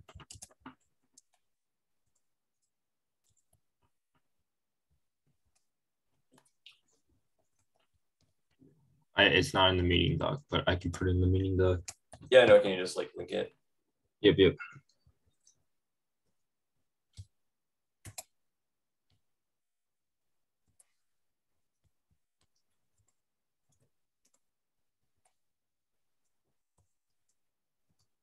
Does that work? Yep. Okay. Okay, so for this one, as you can tell from the other version, the one that was not updated, there was no drop-down boxes for your containers, so it wasn't as fluid. This one, I wanted to make it more fluid. So as soon as a subnet gets into the pool of tables, you can hover over that subnet and it will basically showcase you a drop-down menu that you can then delete your subnet or update it as you would like. And you can also see information based off of that subnet. And then there's another drop-down menu box that will then take you to a container within the same panel. So it's all fluid. It will basically let you add a subnet to the existing shared network. And it will also contain a text box to search for a subnet information based off of your needs, and then an exit button if you would like to exit out of that container. So I just made this to make it more fluid. And then we're also currently working on just updating the shared networks table to display just the name and description, because before it, these columns here.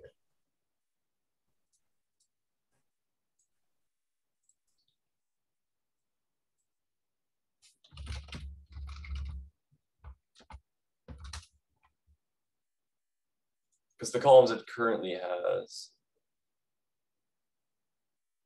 these new join net, new join subnet, IP version, etc. No longer should be displayed in this table. So we're just only gonna have name and description here, and then move all that other information plus some extra 2.51 information into network details.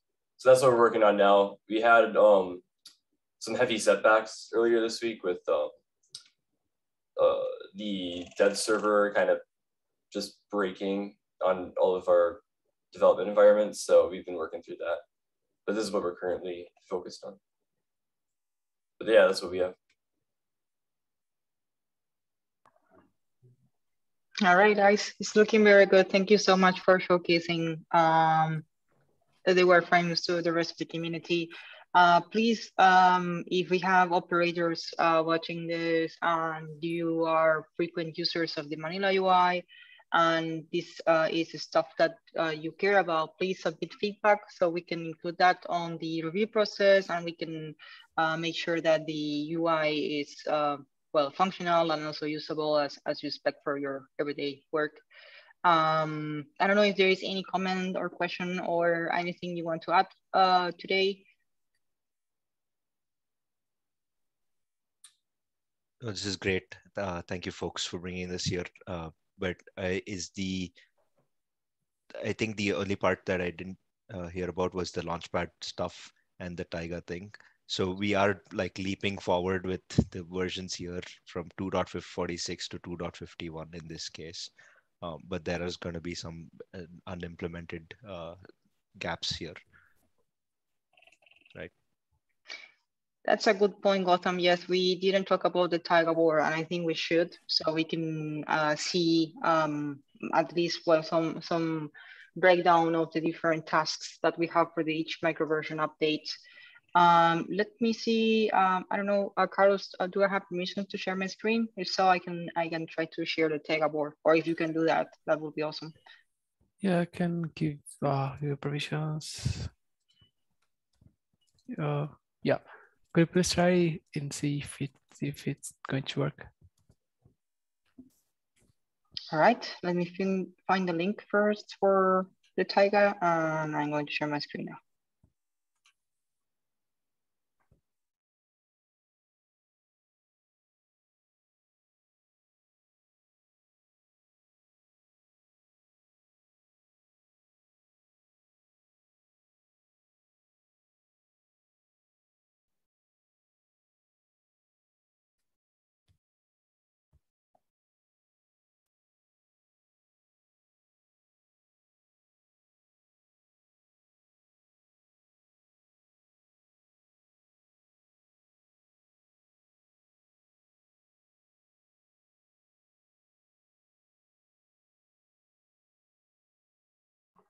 Okay, so let me see if I do actually have access to it here. And we have the Kanban view. Okay, so so we have the cards in here. We need to add the different tasks. This was initially created by Carlos, and the idea is to start drafting which are the different features we need in order to reach for each of those. I actually have, this is something I have to do and haven't filled that yet, but the breakdown I can share in the document we were discussing with the students basically oversees two big features we need to implement, one related to replicas, which actually, well, we find out there was a kind of bug in there that we need to go over it. And the other one, I cannot remember right now, but let me check quickly on this document we have with the students.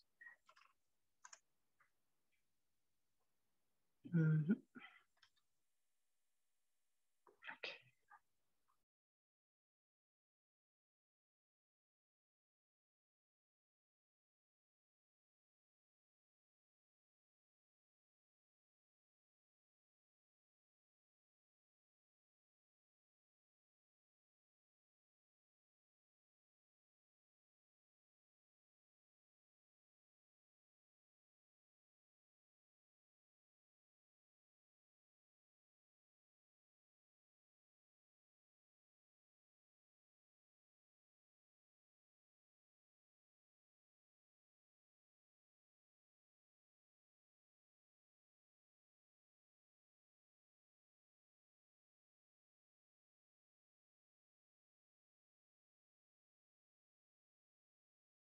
Okay, so directly sharing the notes from here, this hopefully is going to look better on the Taiga.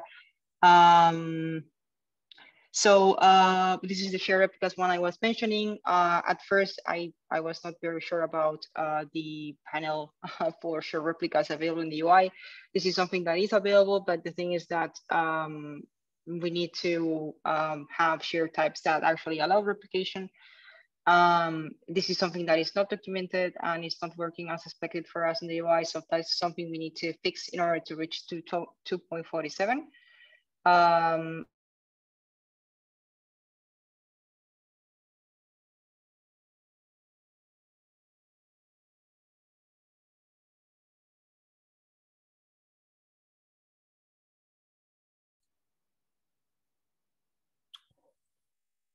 don't know if you, I think you were on mute for a bit of time, Victor.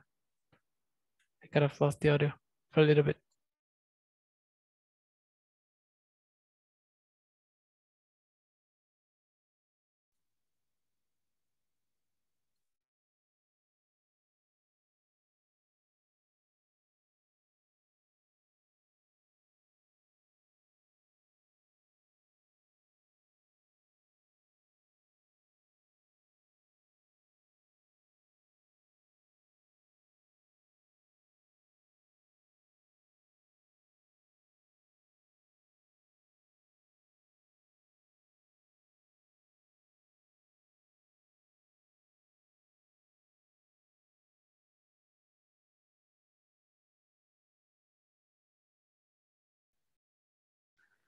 Check. Did we lose both video and audio from Victoria? Yeah, I think so. Okay. I can see her unmute or so. Yeah, me too, but no voice yet. Okay. But yeah, so you were saying on the chat that you could add folks to the Taiga board. Yes, exactly. So we created this board, but if you do want to join the board, please let me know your email and then I can add you to the board. The adding people process is manual, so I can work on that and I can add you to the board. So yeah, please let me know your email and then I can add you. Yeah, I like the use of Taiga again, but yeah, we're not deviating from the community's official tracker, which is Launchpad. Yeah. I guess the reason we're doing this is because there's just way too many small things that we want to keep track of. And there is a tracker on Launchpad, but it doesn't nearly give you the flexibility to add some of those things that we're looking to track with these Taiga cards. So there is no hard and fast rule that you have to join Taiga and stuff. So if you want to ignore Taiga, that's fine. I think one of us can still move the trackers and take any notes over there that we want to take. And this is only relevant while we have this huge microversion gap between the UI and the server. At some point, we're going to see this project wrap up. Yeah, agree.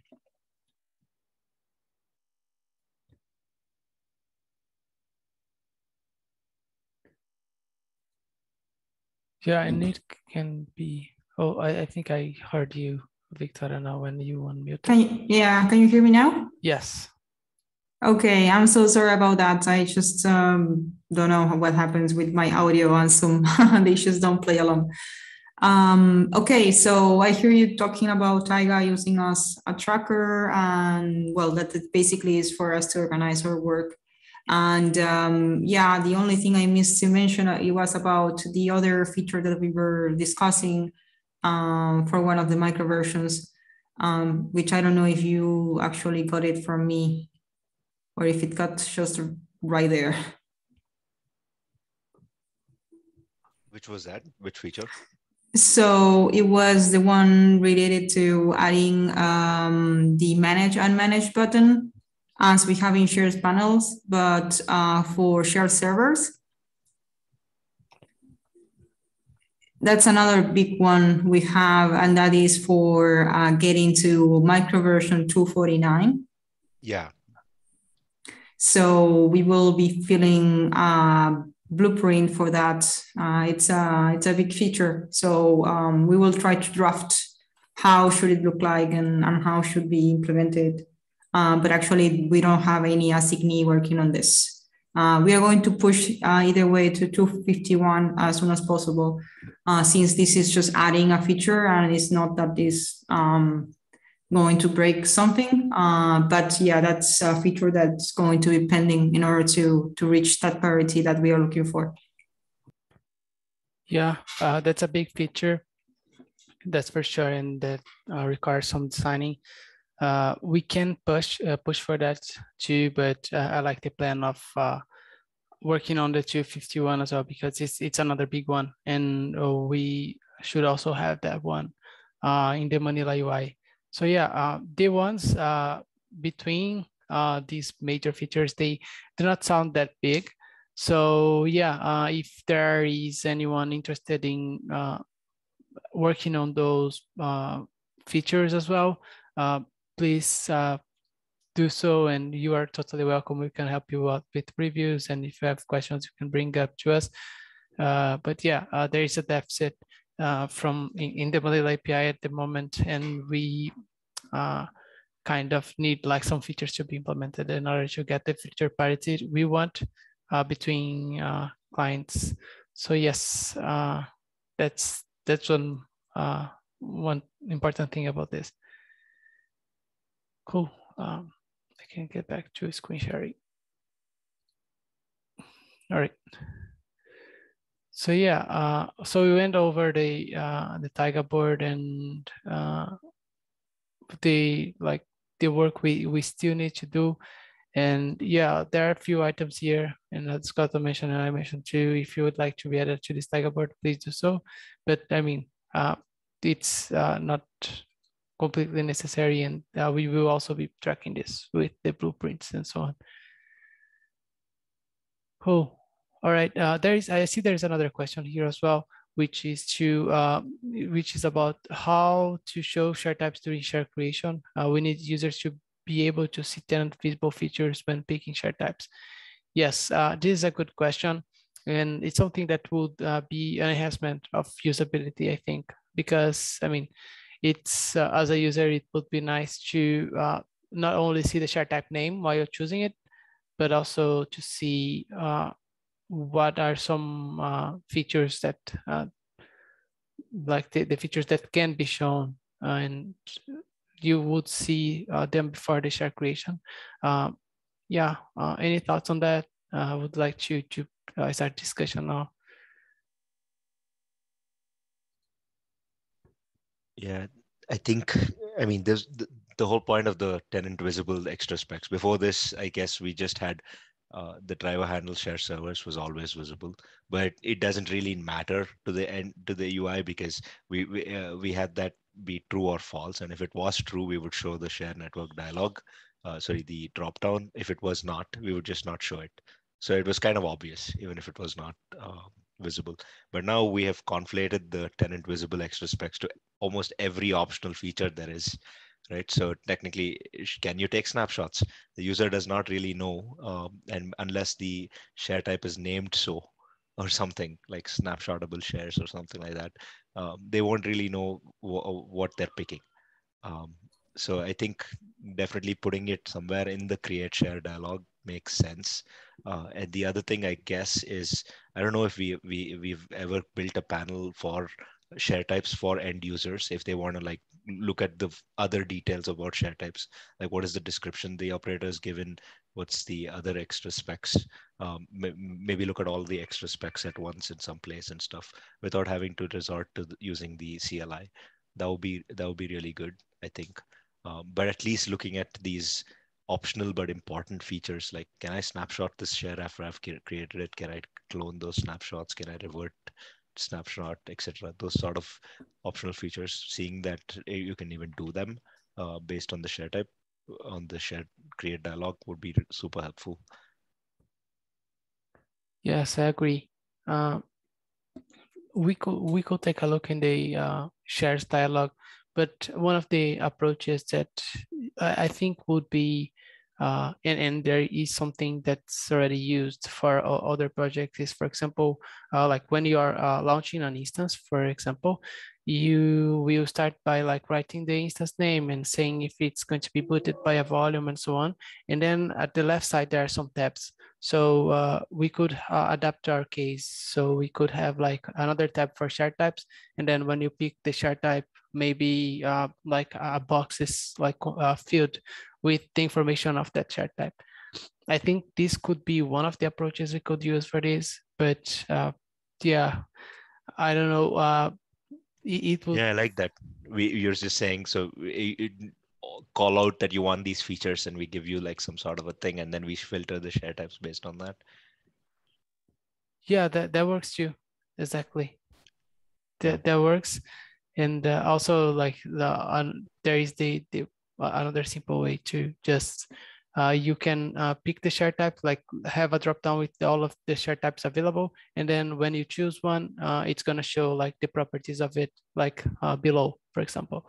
So yeah, these two are two approaches I think that would follow the same standard that we are using for the other projects too, because like a flow that it's kind of similar in the instance creation, for example. But yeah, we would have one of that for share types, and I think we wouldn't like be filling the screen with like lots of information. It wouldn't get confusing. Yeah. Yep. So I can open a blueprint for this, and we can like bike shed a little bit more on what design to follow. Yeah, sounds great. Awesome. All right, folks. Do you like to add more thoughts on this discussion on the Manila UI updates, or I think we are covered here?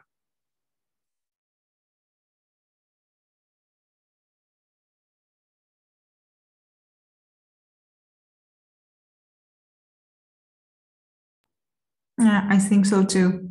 Thank you, guys. Yep. Thanks, everybody. Awesome. Yeah. Thank you for joining us. Thank you, Victoria, for bringing this up, and thank you to the NDSU students for picking up this issue and for sharing their progress with us and sharing their ideas on the things that they want to get done.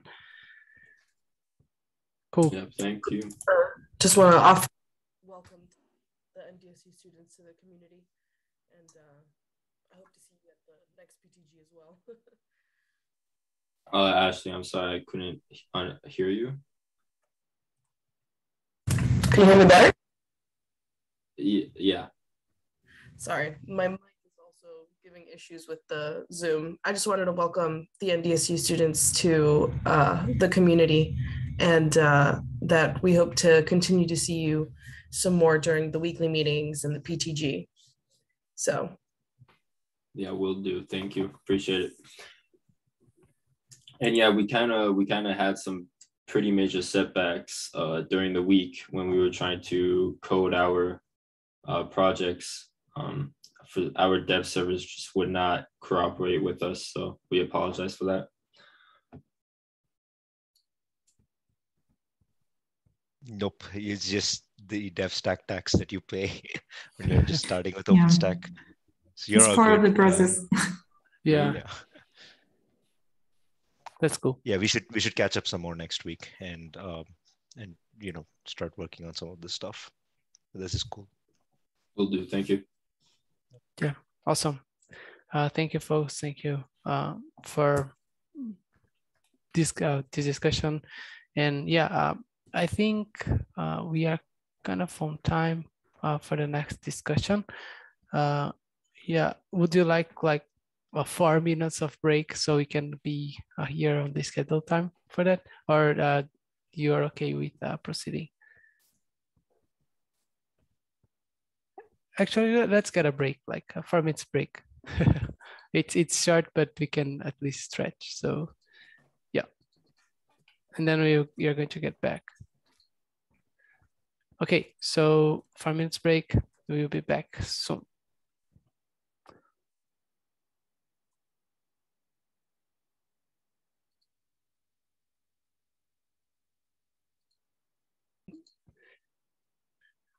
Right, so consistent and secure RBAC changes, Gautam, Vida, and Liron, floor is yours. Yep, thanks, Carlos. So Liron's not able to attend today, but there are some notes here on the Etherpad, and I want us to start by taking a look at the specification that that's been put together. It is a governance goal. So the link's on the chat. If you can pull that up, Carlos.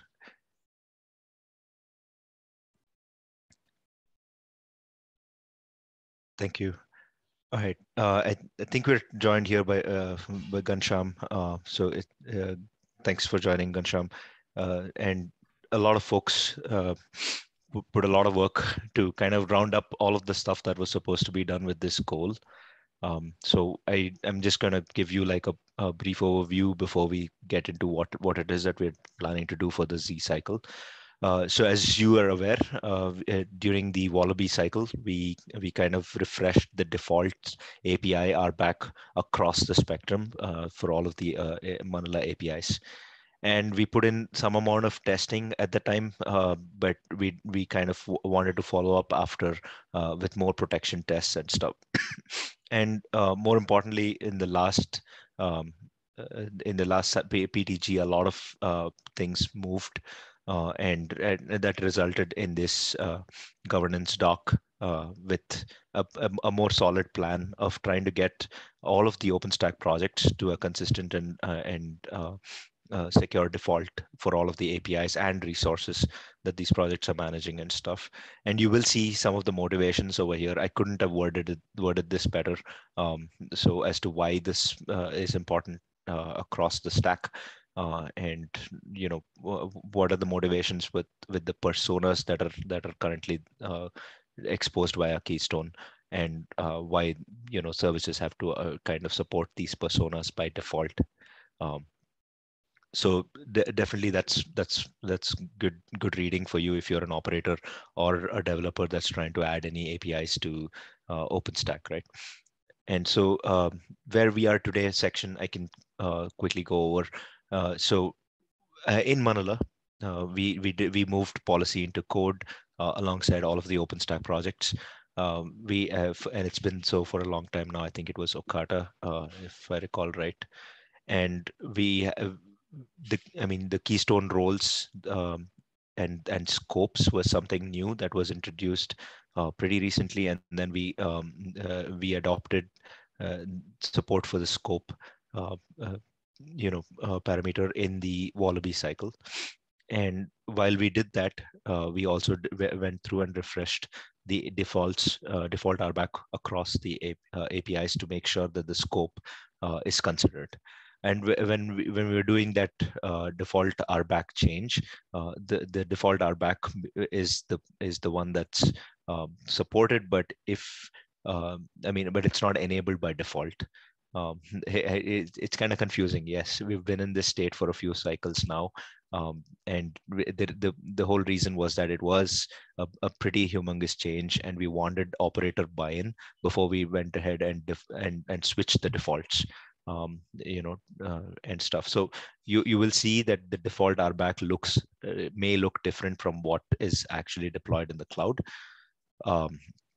But what is actually being working in the cloud, that's probably because the cloud does not probably currently use scopes and stuff, and that's all right, because by default, even if the default RBAC says that system scoped operator, system scoped administrator versus system scoped reader has the default access to this RBAC rule, there is a fallback RBAC rule which was there prior to that change. So that's the state of things today. And in the community, there is a policy pop-up team that kind of addresses concerns cross community, and that is responsible for coming up with this whole governance talk and the documentation that's there in the Keystone service, as well as a plan for how to go about and making sure this is consistently implemented across the projects. There's a little bit of a direction change, and somewhat significant for us for having completed this initial switchover. And I like it that Kansham's here, because I'm not I was still reading through other discussions that are happening elsewhere. Part of the thing that we ought to change, though, is the fact that we didn't assume that a system administrator was what the system administrators changed into after this document came into place. So a system administrator has no project scope of any sort.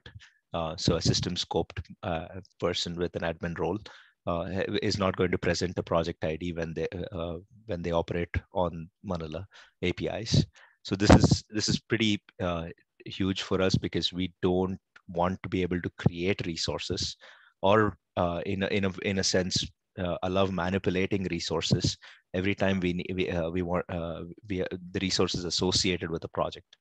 And I like to interpret this in a further way, that if you're consuming the cloud in any way, such as the consumption is billable, right? You're trying to create a share, or create a share replica, create a share group, etc.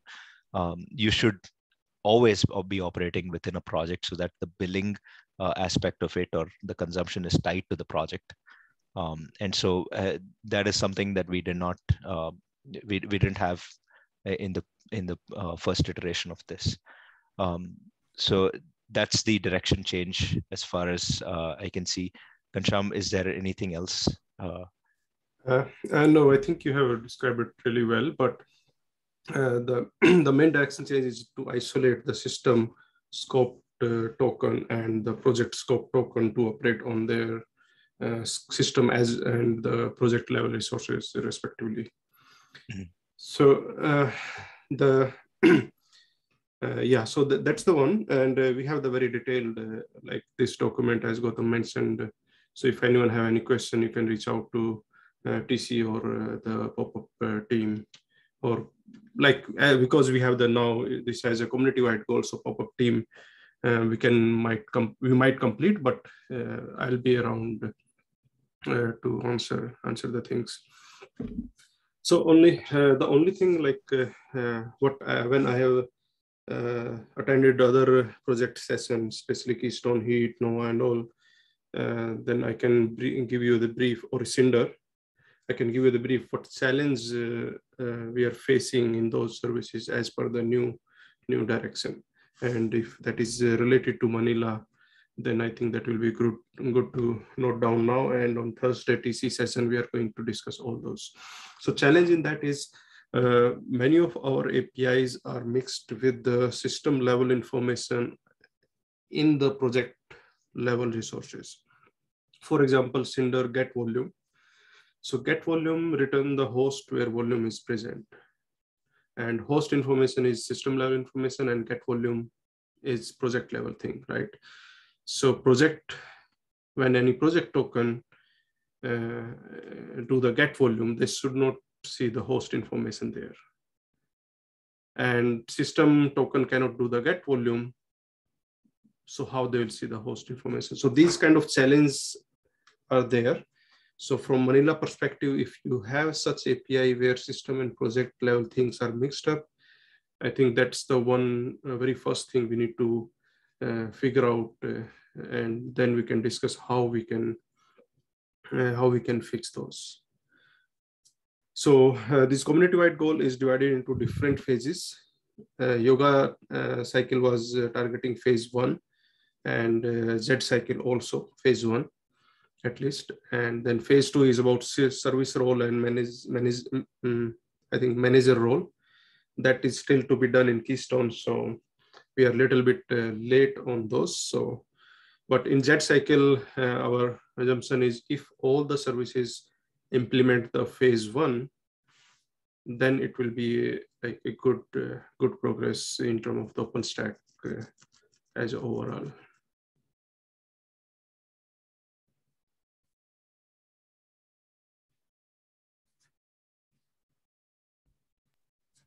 That makes sense. So how does Nova solve this get server case right now? So Nova thing was different. So Nova, how we solved in Nova, the use case was we create the server on a specific host. So that host can be requested by the user, project admin.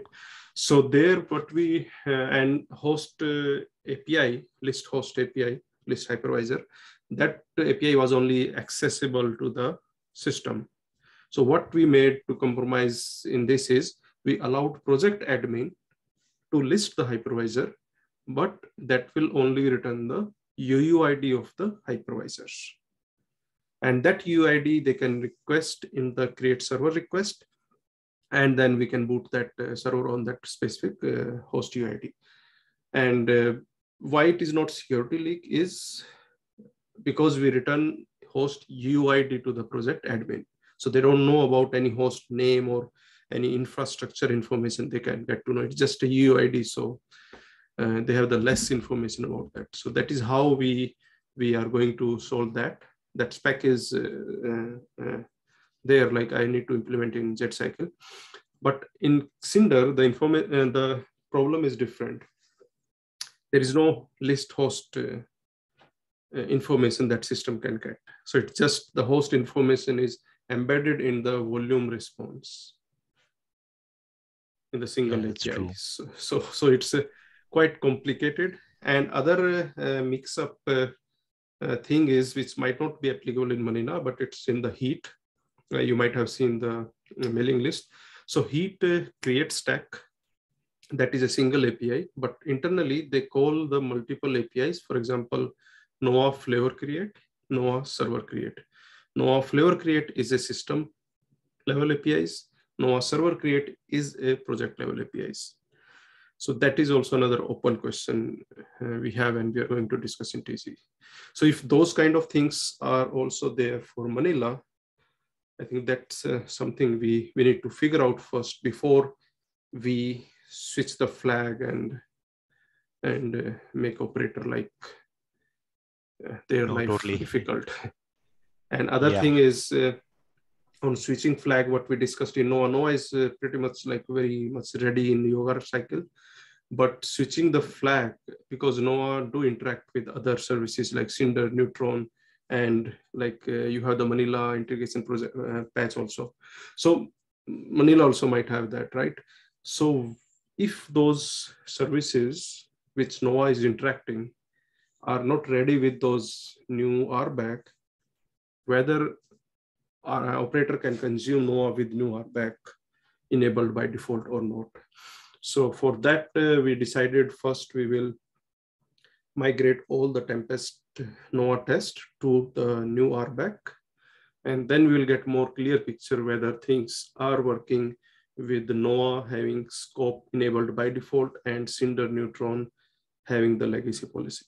So that kind of combination, we will be testing that. And then we will think about whether we can switch it, this flag to be enabled by default.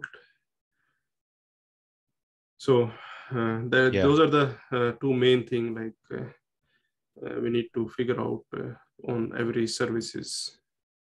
Yeah, makes sense. And I was not in the room with the get volume stuff, but I can confirm we have similar stuff even in Manila.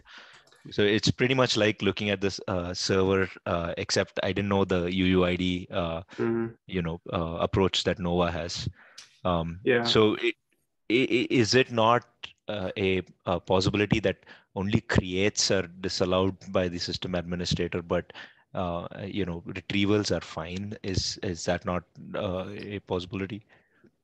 Yeah, that we can see. I think at the end, if there's no possibility, then we have to allow like system reader admin to get volume, and there you return the host information. And if a project admin is doing the get volume, you don't return the host information. They don't see the host information. So that's the one solution, but let's see how we discuss and figure out that.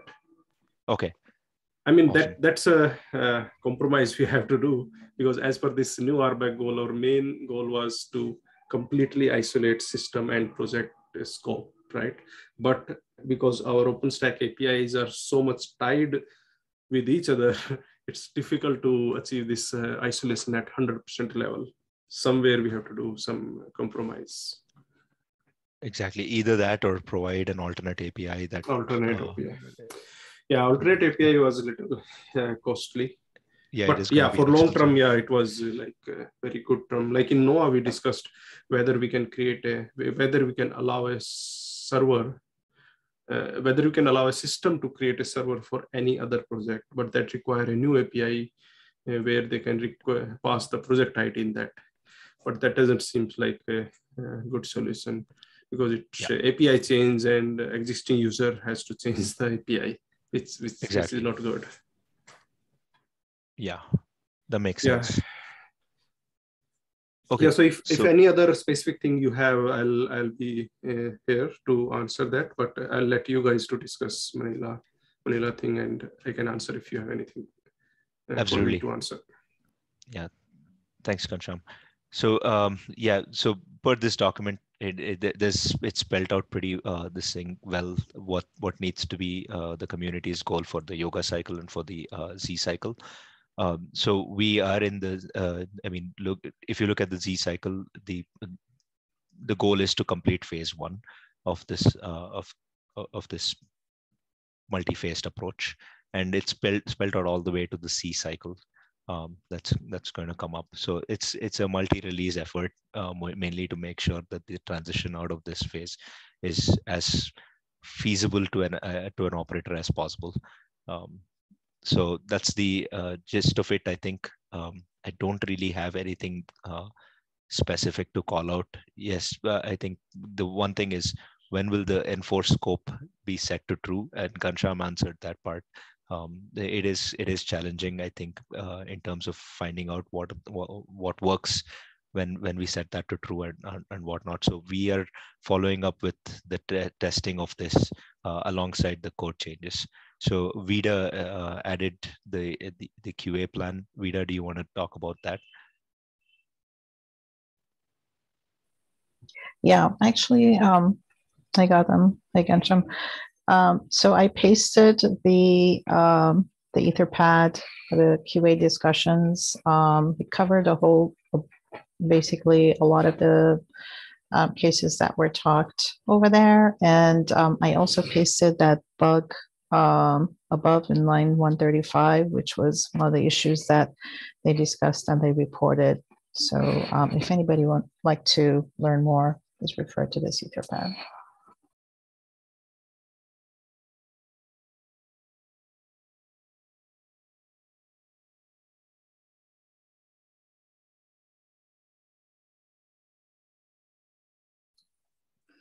Okay, so yeah, for Z then, we just need to ensure that phase 1 is completed, and then in the next cycle, we need to be looking into the next phases, right?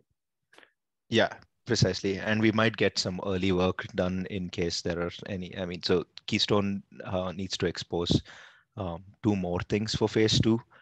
So I'm not sure we can get much progress done. And we'll see like how things goes in Keystone side. If they are delayed, then we can swap the phase 3 to phase 2. Phase 3 is system reader kind of things, but that require scope to be enabled by default. So we'll see how things progress, but completing the phase 1 in Z cycle will be really a good progress. And we will get to know like how many things are broken and how many things we need to solve the things. But I really like the plan for this testing thing. So if, even though you are not enabling the scope by default, but if you can migrate all your Manila test case towards the new policies, and say, for example, one job at the starting to make the enforced scope to true, and then if everything is working fine, then migrate every jobs to make run on the enforced scope to true, which is nothing but in DevStack, you can enable Manila enforced scope to true by default, which is what Noah plan is, which is I'm going to do it after the PTC. So that way you will get to know when Manila is running with enforced scope as a default in DevStack, all the installation things are okay, and all the testing things are okay or not. So that doing it in a parallel in Z cycle, Z cycle will be like a very bonus point to know how many things are working and how many things we need to fix it. Absolutely, yeah. Thanks, Ghanshyam. Yeah, that's the plan. And yeah, and the bug that this one 1964509, that is a very valid bug. I started it to fixing with existing test case and all, but I could not complete due to PTC. But definitely I'll work on this as a priority.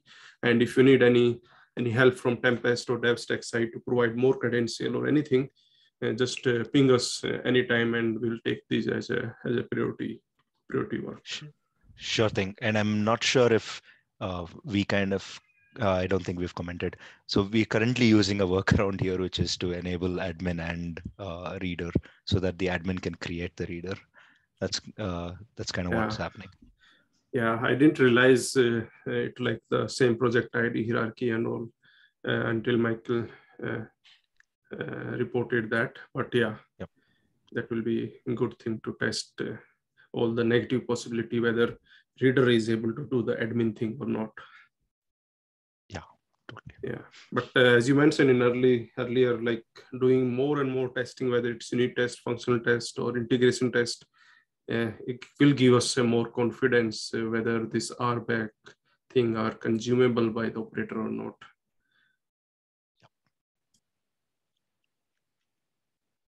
Awesome. All right, that's all I had for this. And so there's going to be more follow-up, like Ghanshyam said, at the TC room and elsewhere for this. And if there are any concerns, we'll bring it up at the weekly meetings. And one other thing we wanted to call out is, I mean, we definitely need help. At least there's a ton of tests to write, protection tests that we're trying to call them. And Liron's gotten started on the patch. You saw that in the collab review last release. So we need, such tests written against every single API. It's quite a laborious task for a single person to go through, or for 2 people to go through. So we're looking for help. So if you have some bandwidth and you could offer help, Liron and Vida are the people to get in touch with, or talk to me, and I'll put you in touch with them.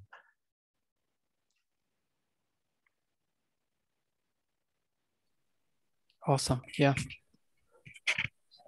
We do have that change here. I can link the review change. Then if folks want to take a look there too and add some suggestions too, I think it's a good thing. And Gotham, I think the other part of it was most of the tests that we have now are API centric. So like Ghanshyam said, to harden this and test it thoroughly, we should consider adding like unit and functional tests, which it'll be very helpful to have folks contribute there. Yep, totally. Enhance our coverage. Yeah. Yeah, sure. Cool. Any more thoughts on this?